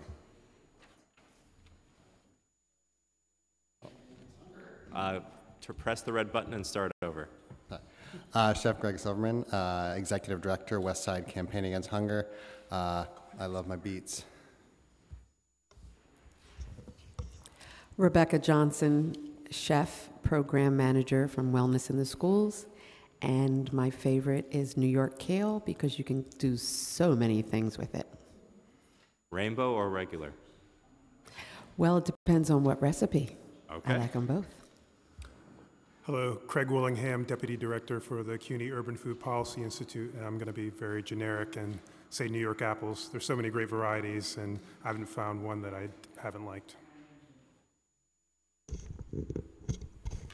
Hi everyone, my name is Ribka Yesacho, working with Community Food Advocates as the Director of the New York City Good Food Purchasing Policy Campaign. Ever since I was a child, I was a self-declared Miss Potato Head, so I guess I'd say potatoes. And who would ever like to go first, you're welcome. There will be a 5-minute clock, but it didn't seem like we actually needed it. You can just go down again. That's not good. Good afternoon. My name is Chef Greg Silverman. I'm the Executive Director of the Westside Campaign Against Hunger. Thank you for inviting WISCA, the Westside Campaign Against Hunger, to testify at this oversight hearing on agency procurement. I'm here today representing WISCA and our community of almost 12,000 families who come to us from across New York City to gain access to healthy food and supportive services. Founded in 1979, WISCA is the country's first supermarket-style, client choice, multi-service food pantry, and one of the largest emergency food providers in the city. We alleviate hunger by ensuring that all New Yorkers have access with dignity to a choice of healthy food and supportive services. In the last year, we provided 1.6 million pounds of food, which included over 600,000 pounds of fresh fruits and vegetables to nearly 12,000 households. Our customers are overjoyed that we serve 41% fresh produce, which is unheard of anywhere else in New York City, let alone the United States. Fresh, healthy, appetizing produce helps us battle not only short-term food insecurity, but supports the health and well-being of families in need. As the City Council Speaker has said, access to adequate, nutritious food is a human right. Over the last year, WISCA, along with several other large emergency food providers in New York City, created a collective purchase initiative to help get better, healthier products at better prices for our communities. We worked along with Project Hospitality in Staten Island, St. John's Bread and Life in Brooklyn, New York Common Pantry on the East Side, with support from Robin Hood, Sea Change Capital, and New York Health Foundation, and with consultants Karen Karp and Partners, to create this initiative as our customers and agencies demand better food for themselves, their families, and their communities. Emergency food providers, such as WSCA, push this initiative because programs such as the Emergency Food Assistance Program, EFAP, are not providing the necessary choice of products agencies and communities want or need. At WSCA, we survey our customers. They demand healthy food. They demand fresh food. They demand local food, organic food, all the same foods that any New Yorker wants and needs. Our job is to provide our customers access with dignity to a choice of the best healthy foods and supportive services. EFAP has been touted as a huge win in New York City with its $22 million of baseline in the budget. But let's be clear that the 41% fresh, healthy, nutritious produce we at WSCA distribute didn't come from EFAP. EFAP distributes $22 million of processed foods to New Yorkers in need. There's no ability within EFAP at present to give any choice of fresh product or any incentive to purchase New York State product to any New Yorkers, and this is a tragedy for the health and dignity of our New York City community. Altering EFAP to perform its efforts more like HIPNAP, the New York State Hunger Prevention and Nutrition Assistance Program, with greater choice of products and incentive for more local purchasing, will help increase health of not only our customers, but the economic health of our city and region. Procurement of items, in our case via EFAP, that are locally grown or produced in New York State is not only helpful for our community, but should be viewed as necessary and in compliance with Local Law 50 and 52. These laws allow for incentivizing local purchasing and tracking of these products. Truth be told, our WSCA community of 22,000 customers care little about plans and bills. Our community cares firstly about getting healthy food for their family and feeling safe and supported. Our city, state, and federal government are not taking care of this at present. Over 73% of our customers who are part of WSCA are Latinx, many first-generation immigrants, and living in a sanctuary city like New York City, they don't feel safe or supported. Every week, customers ask to get taken off of SNAP and Medicaid due to fear about immigration issues. In New York City, these friends, neighbors, colleagues, they're refusing public sector benefits and prefer to be supported by charity. Charity cannot and will never take the place of a strong public sector safety net. So using items such as EFAP and using Local Law 50 and 52 will help organizations like WSCA and charities to actually better perform our jobs to support our communities in need. WSCA would like to thank you for the opportunity to testify today. Our entire community look forward to helping continue to strengthen our food system as a core piece of helping make sure we provide all New Yorkers access with dignity to a choice of healthy food and supportive services. Thank you.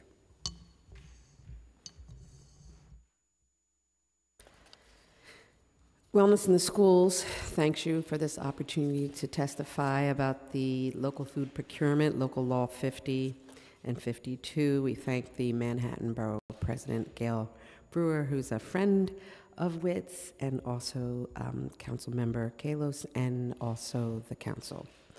We are going to testify on 3 key areas: environment, local economy, and nutrition. Number 1, environment. Locally grown food protects farmlands which are small scale over foods that are grown or produced in factory farms. These local farms attract biodiversity, giving animals, insects, and birds a place to live and thrive. Local farm food compared to imported foods have to travel a far distance from the place it was produced, accumulating what is called food miles. These food miles consume fossil fuels and valuable non-renewable resources. Reducing them helps alleviate our dependence on them, reduces air pollution, and cuts back on greenhouse gas emissions. When food is raised and grown locally, the consumer, in this case, families, better understand how and where their food is being produced. Second, local economy. Local farmers, especially those in New York State, in this case, will benefit from economic opportunities of local farming and food production. Because local farmers don't have the same transportation and distribution costs as large agricultural businesses, they can retain more of the profits from their sales and pass that on to families.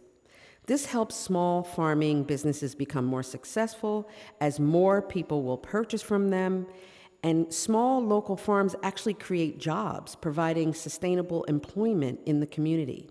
Local farm operations contribute more to the economy in tax revenue than they ever could in sales. Local farming benefits the bottom line. And finally, nutrition. Many people feel that local food just tastes better and it lasts longer. Local food has increased freshness and more nutrients, which has the potential of increasing New York City lunch participation just based on taste, which is where we are every day, and building the healthy bodies of New York City's school-age children who we work with. The more time that passes between farm and institution, the more nutrients are lost, especially in fresh produce, which is one of our main focuses. Locally grown fruits and vegetables contain more nutrients because they are picked at their peak freshness and are transported shorter distances. In over 140 New York City schools where our chefs work, we have the impact of helping children consume fresh fruits and vegetables every day. Just seeing the excitement of school children when they cut a fresh apple in a WITS lab cooking class, or them trying kale salad for the first time, is a strong indicator that fresh, local foods can have an impact on a child's health for a lifetime. 26% of New York State's public plate goes to K-12 schools, impacting, from a local perspective, mostly fruits, vegetables, dairy products, eggs, and locally raised meats. In our relationship with the Office for Food and Nutrition Services as ambassadors of the alternative menu, which is more scratch-cooked and more local foods, we are the ones that work with them to build the healthy bodies of our children, which we know comes from mainly these items.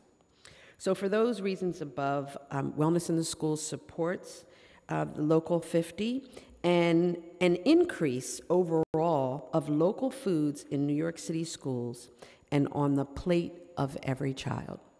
Thank you. Go ahead. He'll be right back. Should we wait? Okay. Again, my name is Craig Willingham, and I'm the Deputy Director for the CUNY Urban Food Policy Institute. We are a research and action center based at the CUNY Graduate School of Public Health and Health Policy, and we work on a wide variety of food policy-related topic areas. By scheduling this oversight hearing on local food procurement, the Contracts Committee, together with Borough President Brewer, are working to ensure that the city's purchases of food not only improves the health of New Yorkers, but also supports our region's economy. Local Law 50 of 2011 encourages city agencies and vendors to purchase food grown or produced in New York State, and Local Law 52 requires the annual food metrics report to account for money spent on local or regionally sourced food. Both laws laid the foundation for improving the city's local procurement practices, and now nearly 10 years after these laws were enacted, it's time to look for additional ways to grow our local food purchasing. Here are some of our suggestions. First, enact Bill 1660, introduced last September, which expands upon Local Law 50 by establishing the city's formal adoption of the Good Food Purchasing Program's core values, which are local economies, health, valued workforce, animal welfare, and environmental sustainability. Second, call for a review of the city's contract specification writing process in order to identify opportunities for changing its approach to contracting to level the playing field for our local food producers. Enact Bill 1664, also introduced in September, which establishes a food plan for the city, and afterwards work with state and regional jurisdictions to develop a regional food equity plan, one with food procurement front and center. Require a percentage of food purchased using tax levy dollars to be locally grown and incorporate this mandate into the next iteration of the New York City food standards.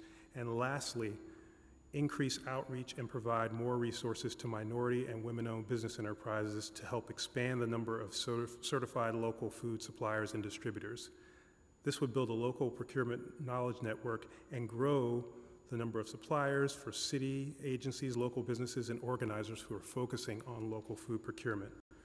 Our institute has worked with the Coalition for Good Food Purchasing with the Coalition for Good Food Purchasing program here in New York City as a research lead, and we've also done extensive research looking at the facilitators and barriers for local food procurement in New York City, and we'll be happy to work with the council on these issues in the future. Thank you.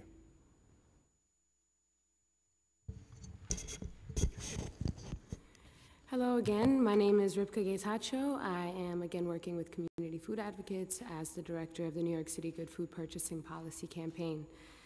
Good afternoon. First and foremost, I'd like to thank the chair of the Contracts Committee, Councilmember Ben Kalos, and all members of the committee and Borough President Brewer for providing the opportunity to lend our testimony here today on this important matter. I work again directing the New York City Good Food Purchasing Campaign in close partnership with the Food Chain Workers Alliance, CUNY Urban Food Policy Institute, and the Center for Good Food Purchasing. Together, we have been collectively building a robust coalition of local and national food systems experts, many of whom have been in the room or are currently still in the room, that work in the 5 value areas that serve as the pillars of the Good Food Purchasing Program. Again, you've heard it here today, but again, it's local economies, valued workforce, animal welfare, nutrition, and environmental sustainability. And due to this coalition's and the city's work and commitment, New York City has begun implementing the Good Food Purchasing Program and action planning, and is also currently on track to formally codifying Good Food Purchasing Program legislation, Introduction 1660.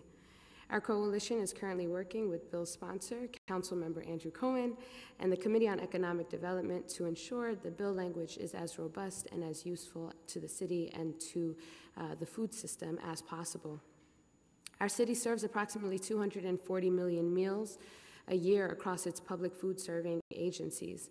These agencies serve some of our most vulnerable and food insecure populations, including but not limited to senior citizens, students, the homeless, incarcerated individuals, and those under medical care. That said, our purchasing power as a city, as I'm sure those of us in the room are all well aware, is astronomically tremendous. However, to even be able to assess the reach of this purchasing power, we've needed to have commitments made, followed with the required follow-through on the part of not only our city, but also the vendors with whom our agencies contract. There is still significant work to be done, however, to ensure the intended purposes are met of Local Laws 50 and 52. Local Laws 50 and 52 of 2011 are both rooted in strengthening the economic vitality of our city. Studies have suggested that increased production by local food producers helps to generate additional jobs. Research also shows that every dollar that schools spend on local foods adds between $1.60 and $3.12 to the local economy in the form of business profits, employee wages, investor dividends, interest, rents, government revenue from sales and excise taxes, etc. Simply said, there are clear and positive correlations between local procurement and the jobs and money that are infused into local communities and regions. As the CUNY Graduate School of Public Health and Health Policies report entitled Bringing the Good Food Purchasing Program to New York City shows, there is significant precedence here in New York City for the adoption and implementation of the Good Food Purchasing Program, including Local Laws 50 and 52. A strong foundation exists here in New York City, which has helped to elucidate that good food purchasing would not be able to achieve its full potential without a commitment to thorough transparency and regular tracking of the vendors that city agencies work with. This includes, but is not limited to, exactly where these vendors are sourcing, producing, and processing their food products, the names and addresses of subcontractors and suppliers, their environmental and labor violations, the environmental and labor violations of these entities, etc. Our assessment has shown that a strong bedrock that is robust and meaningful policies and practices that are followed through on ensures a successful implementation of the Good Food Purchasing Program. Local Laws 50 and 52 are complementary to the goals of the Good Food Purchasing Program and are some of the necessary pillars that make up said foundation. Ensuring its successes means also supporting a pathway by which accessible, good, and local food is a reality for all members of our city, state, and region. Thank you. Thank you very much. As we focus on on good food purchasing and Introduction 1666, which I'm a co-prime sponsor with Andy Cohen, I think it's actually worth noting about just how far ahead of her time our borough president was. Literally almost 10 years ago, they did Local Law 50 and 52 to try to get this in the right direction. I want to start with I want to, I guess, focus with Westside Campaign Against Hunger, because I think you're one of the few providers who's testified. So you have a contract with the city, and you have the EFAP contract. No, the Food Bank of New York has the EFAP contract. We are a recipient, right? So. Got it. And then are you getting food directly from Food Bank, or are you using money they give you to purchase food? So that you draw down money that's allocated in Food Bank's website. So it's HRA money goes through. The Food Bank procures the food, if I'm correct, and we get it from them off their website. But it's about 15 products that we can choose from. And none of those 15 products are local, or you just don't know? Theoretically could be local. I mean, I don't know if the grape jelly is local, but there is no. Is the mic on? Is the mic off? No, it's on. Perfect. Oh, there is no incentive, as opposed to like in state contracts that we have, to purchase local products or track that. At the same time, there are no fresh products available within that. It's, Nutri-Grain bars, grape jelly, grape juice, mac and cheese. I think there's kidney beans and canned, a few types of canned fruit juice, fruits.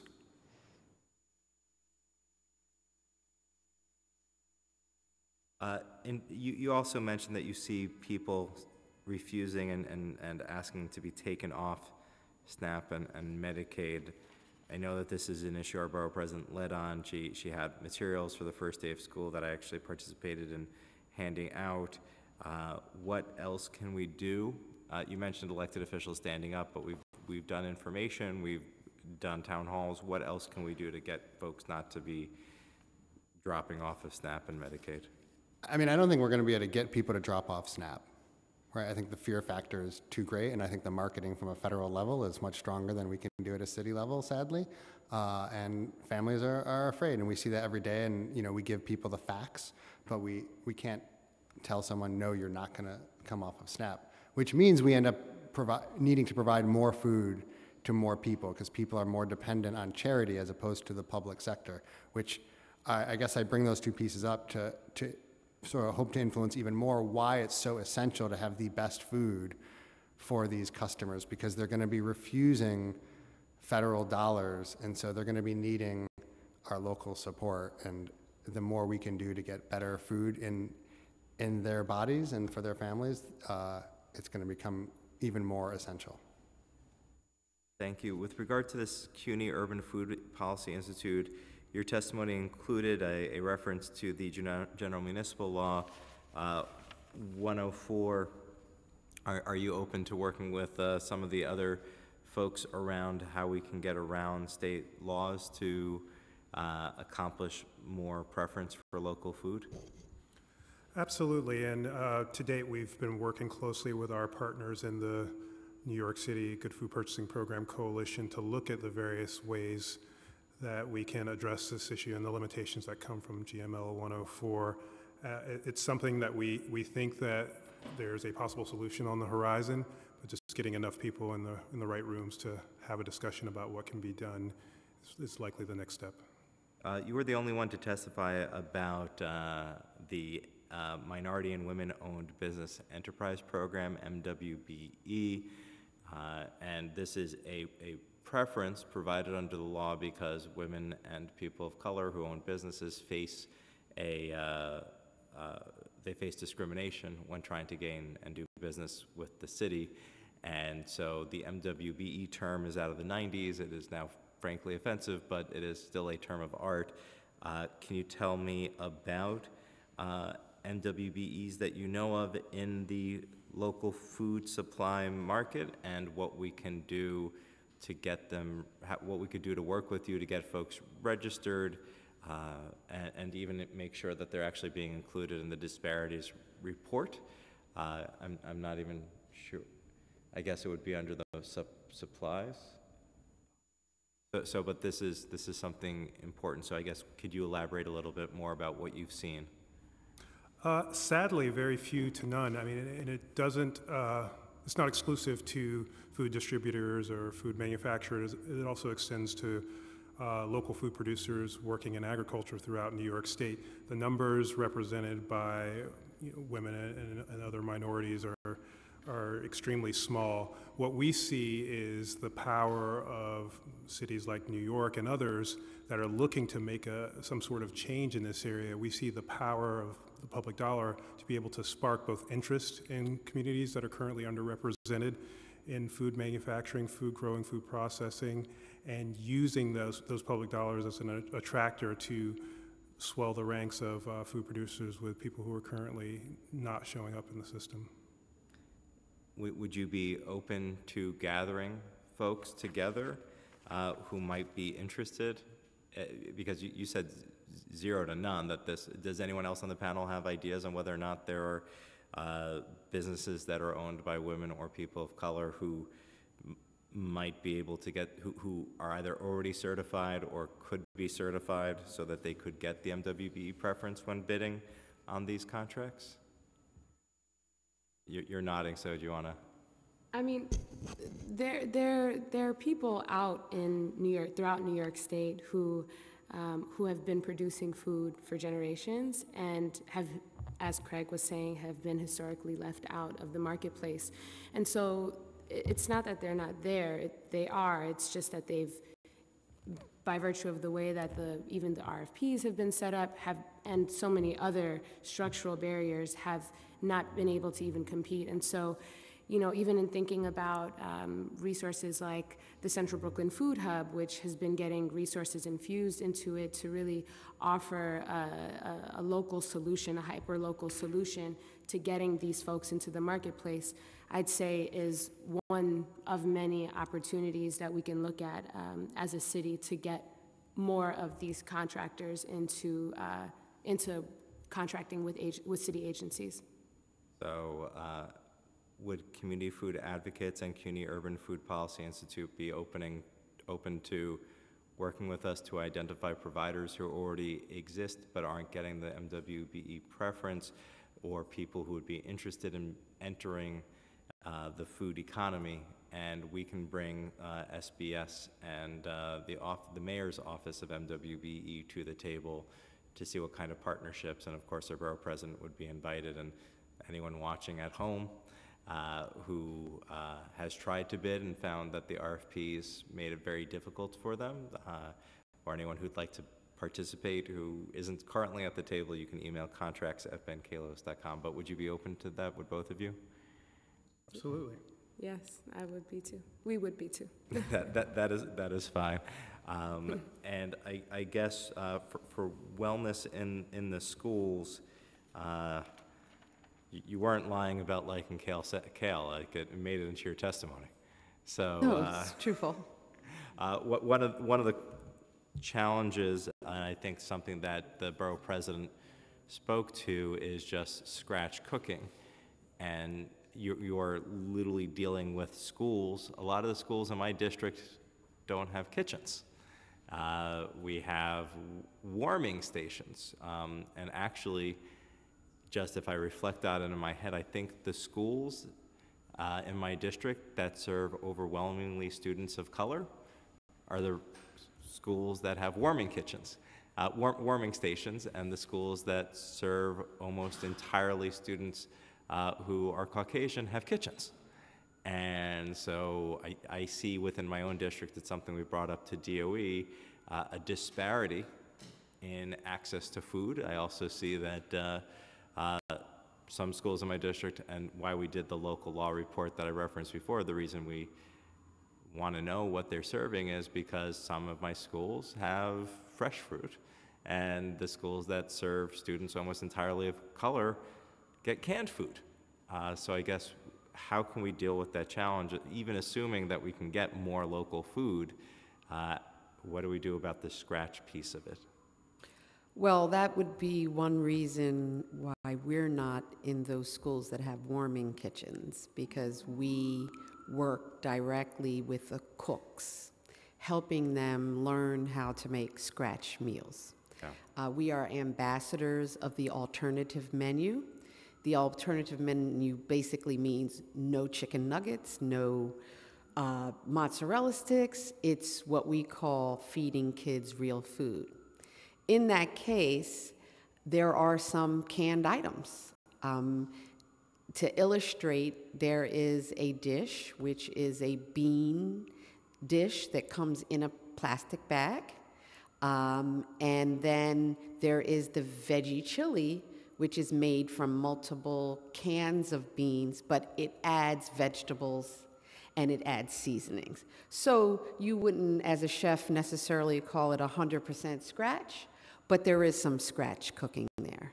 So the work that we're doing is to get the school community excited about embracing fresh foods, which most are. I had a PTA meeting this morning that went on for an hour, and most of it was questions about the menu from parents. But not just getting them excited, but actually creating a wellness environment so that when we bring our chefs in, when we bring them into the kitchen, the Office of Food and Nutrition Services cooks are more open to working directly with us. But it really depends on what we say DOE or OFNS is able to bring. There are days when sometimes they're expecting a particular item, but it depends on the purveyor, right? Whether they get that item or not. The menus are obviously public and can be seen. We are definitely advocating for more scratch cooks. And as you can see from this, the people we hire we hire legitimate chefs because that's what we want. But we do need the product to be there in order to be able to do that. Thank you, and I will say that if you've ever seen me in chef's whites, I'm faking it till I make it. We do a partnership with Grow NYC called Cooking with Kalos, where I go to the green markets in my district. We promote it in our newsletter to, I think, tens of thousands of residents, and no one's ever there to watch me cook. They're just there to eat food and get constituent service. But no, that's a great help because it influences the community, it influences the school. We have chefs that we bring in from restaurants to do something we call a cafe day, where they actually make a scratch dish and everybody in the school gets to try it, but we also connect them with the school cooks to elevate that level, that what they're doing is so important.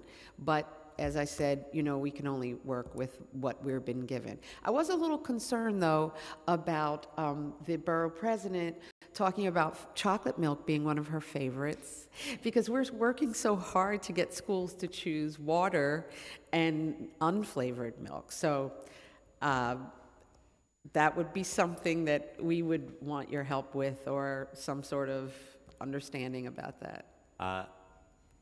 I make no apologies for the borough president. Oh, what I will say is just that if you are choosing between a sugary beverage and a flavored milk product, that flavored milk product does have nutritional value of some sort. But when we did the hearing, we did hear from parents who said, what are you going to do about getting sugared beverages out of our schools? And in particular, a lot of parents were focused on chocolate milk.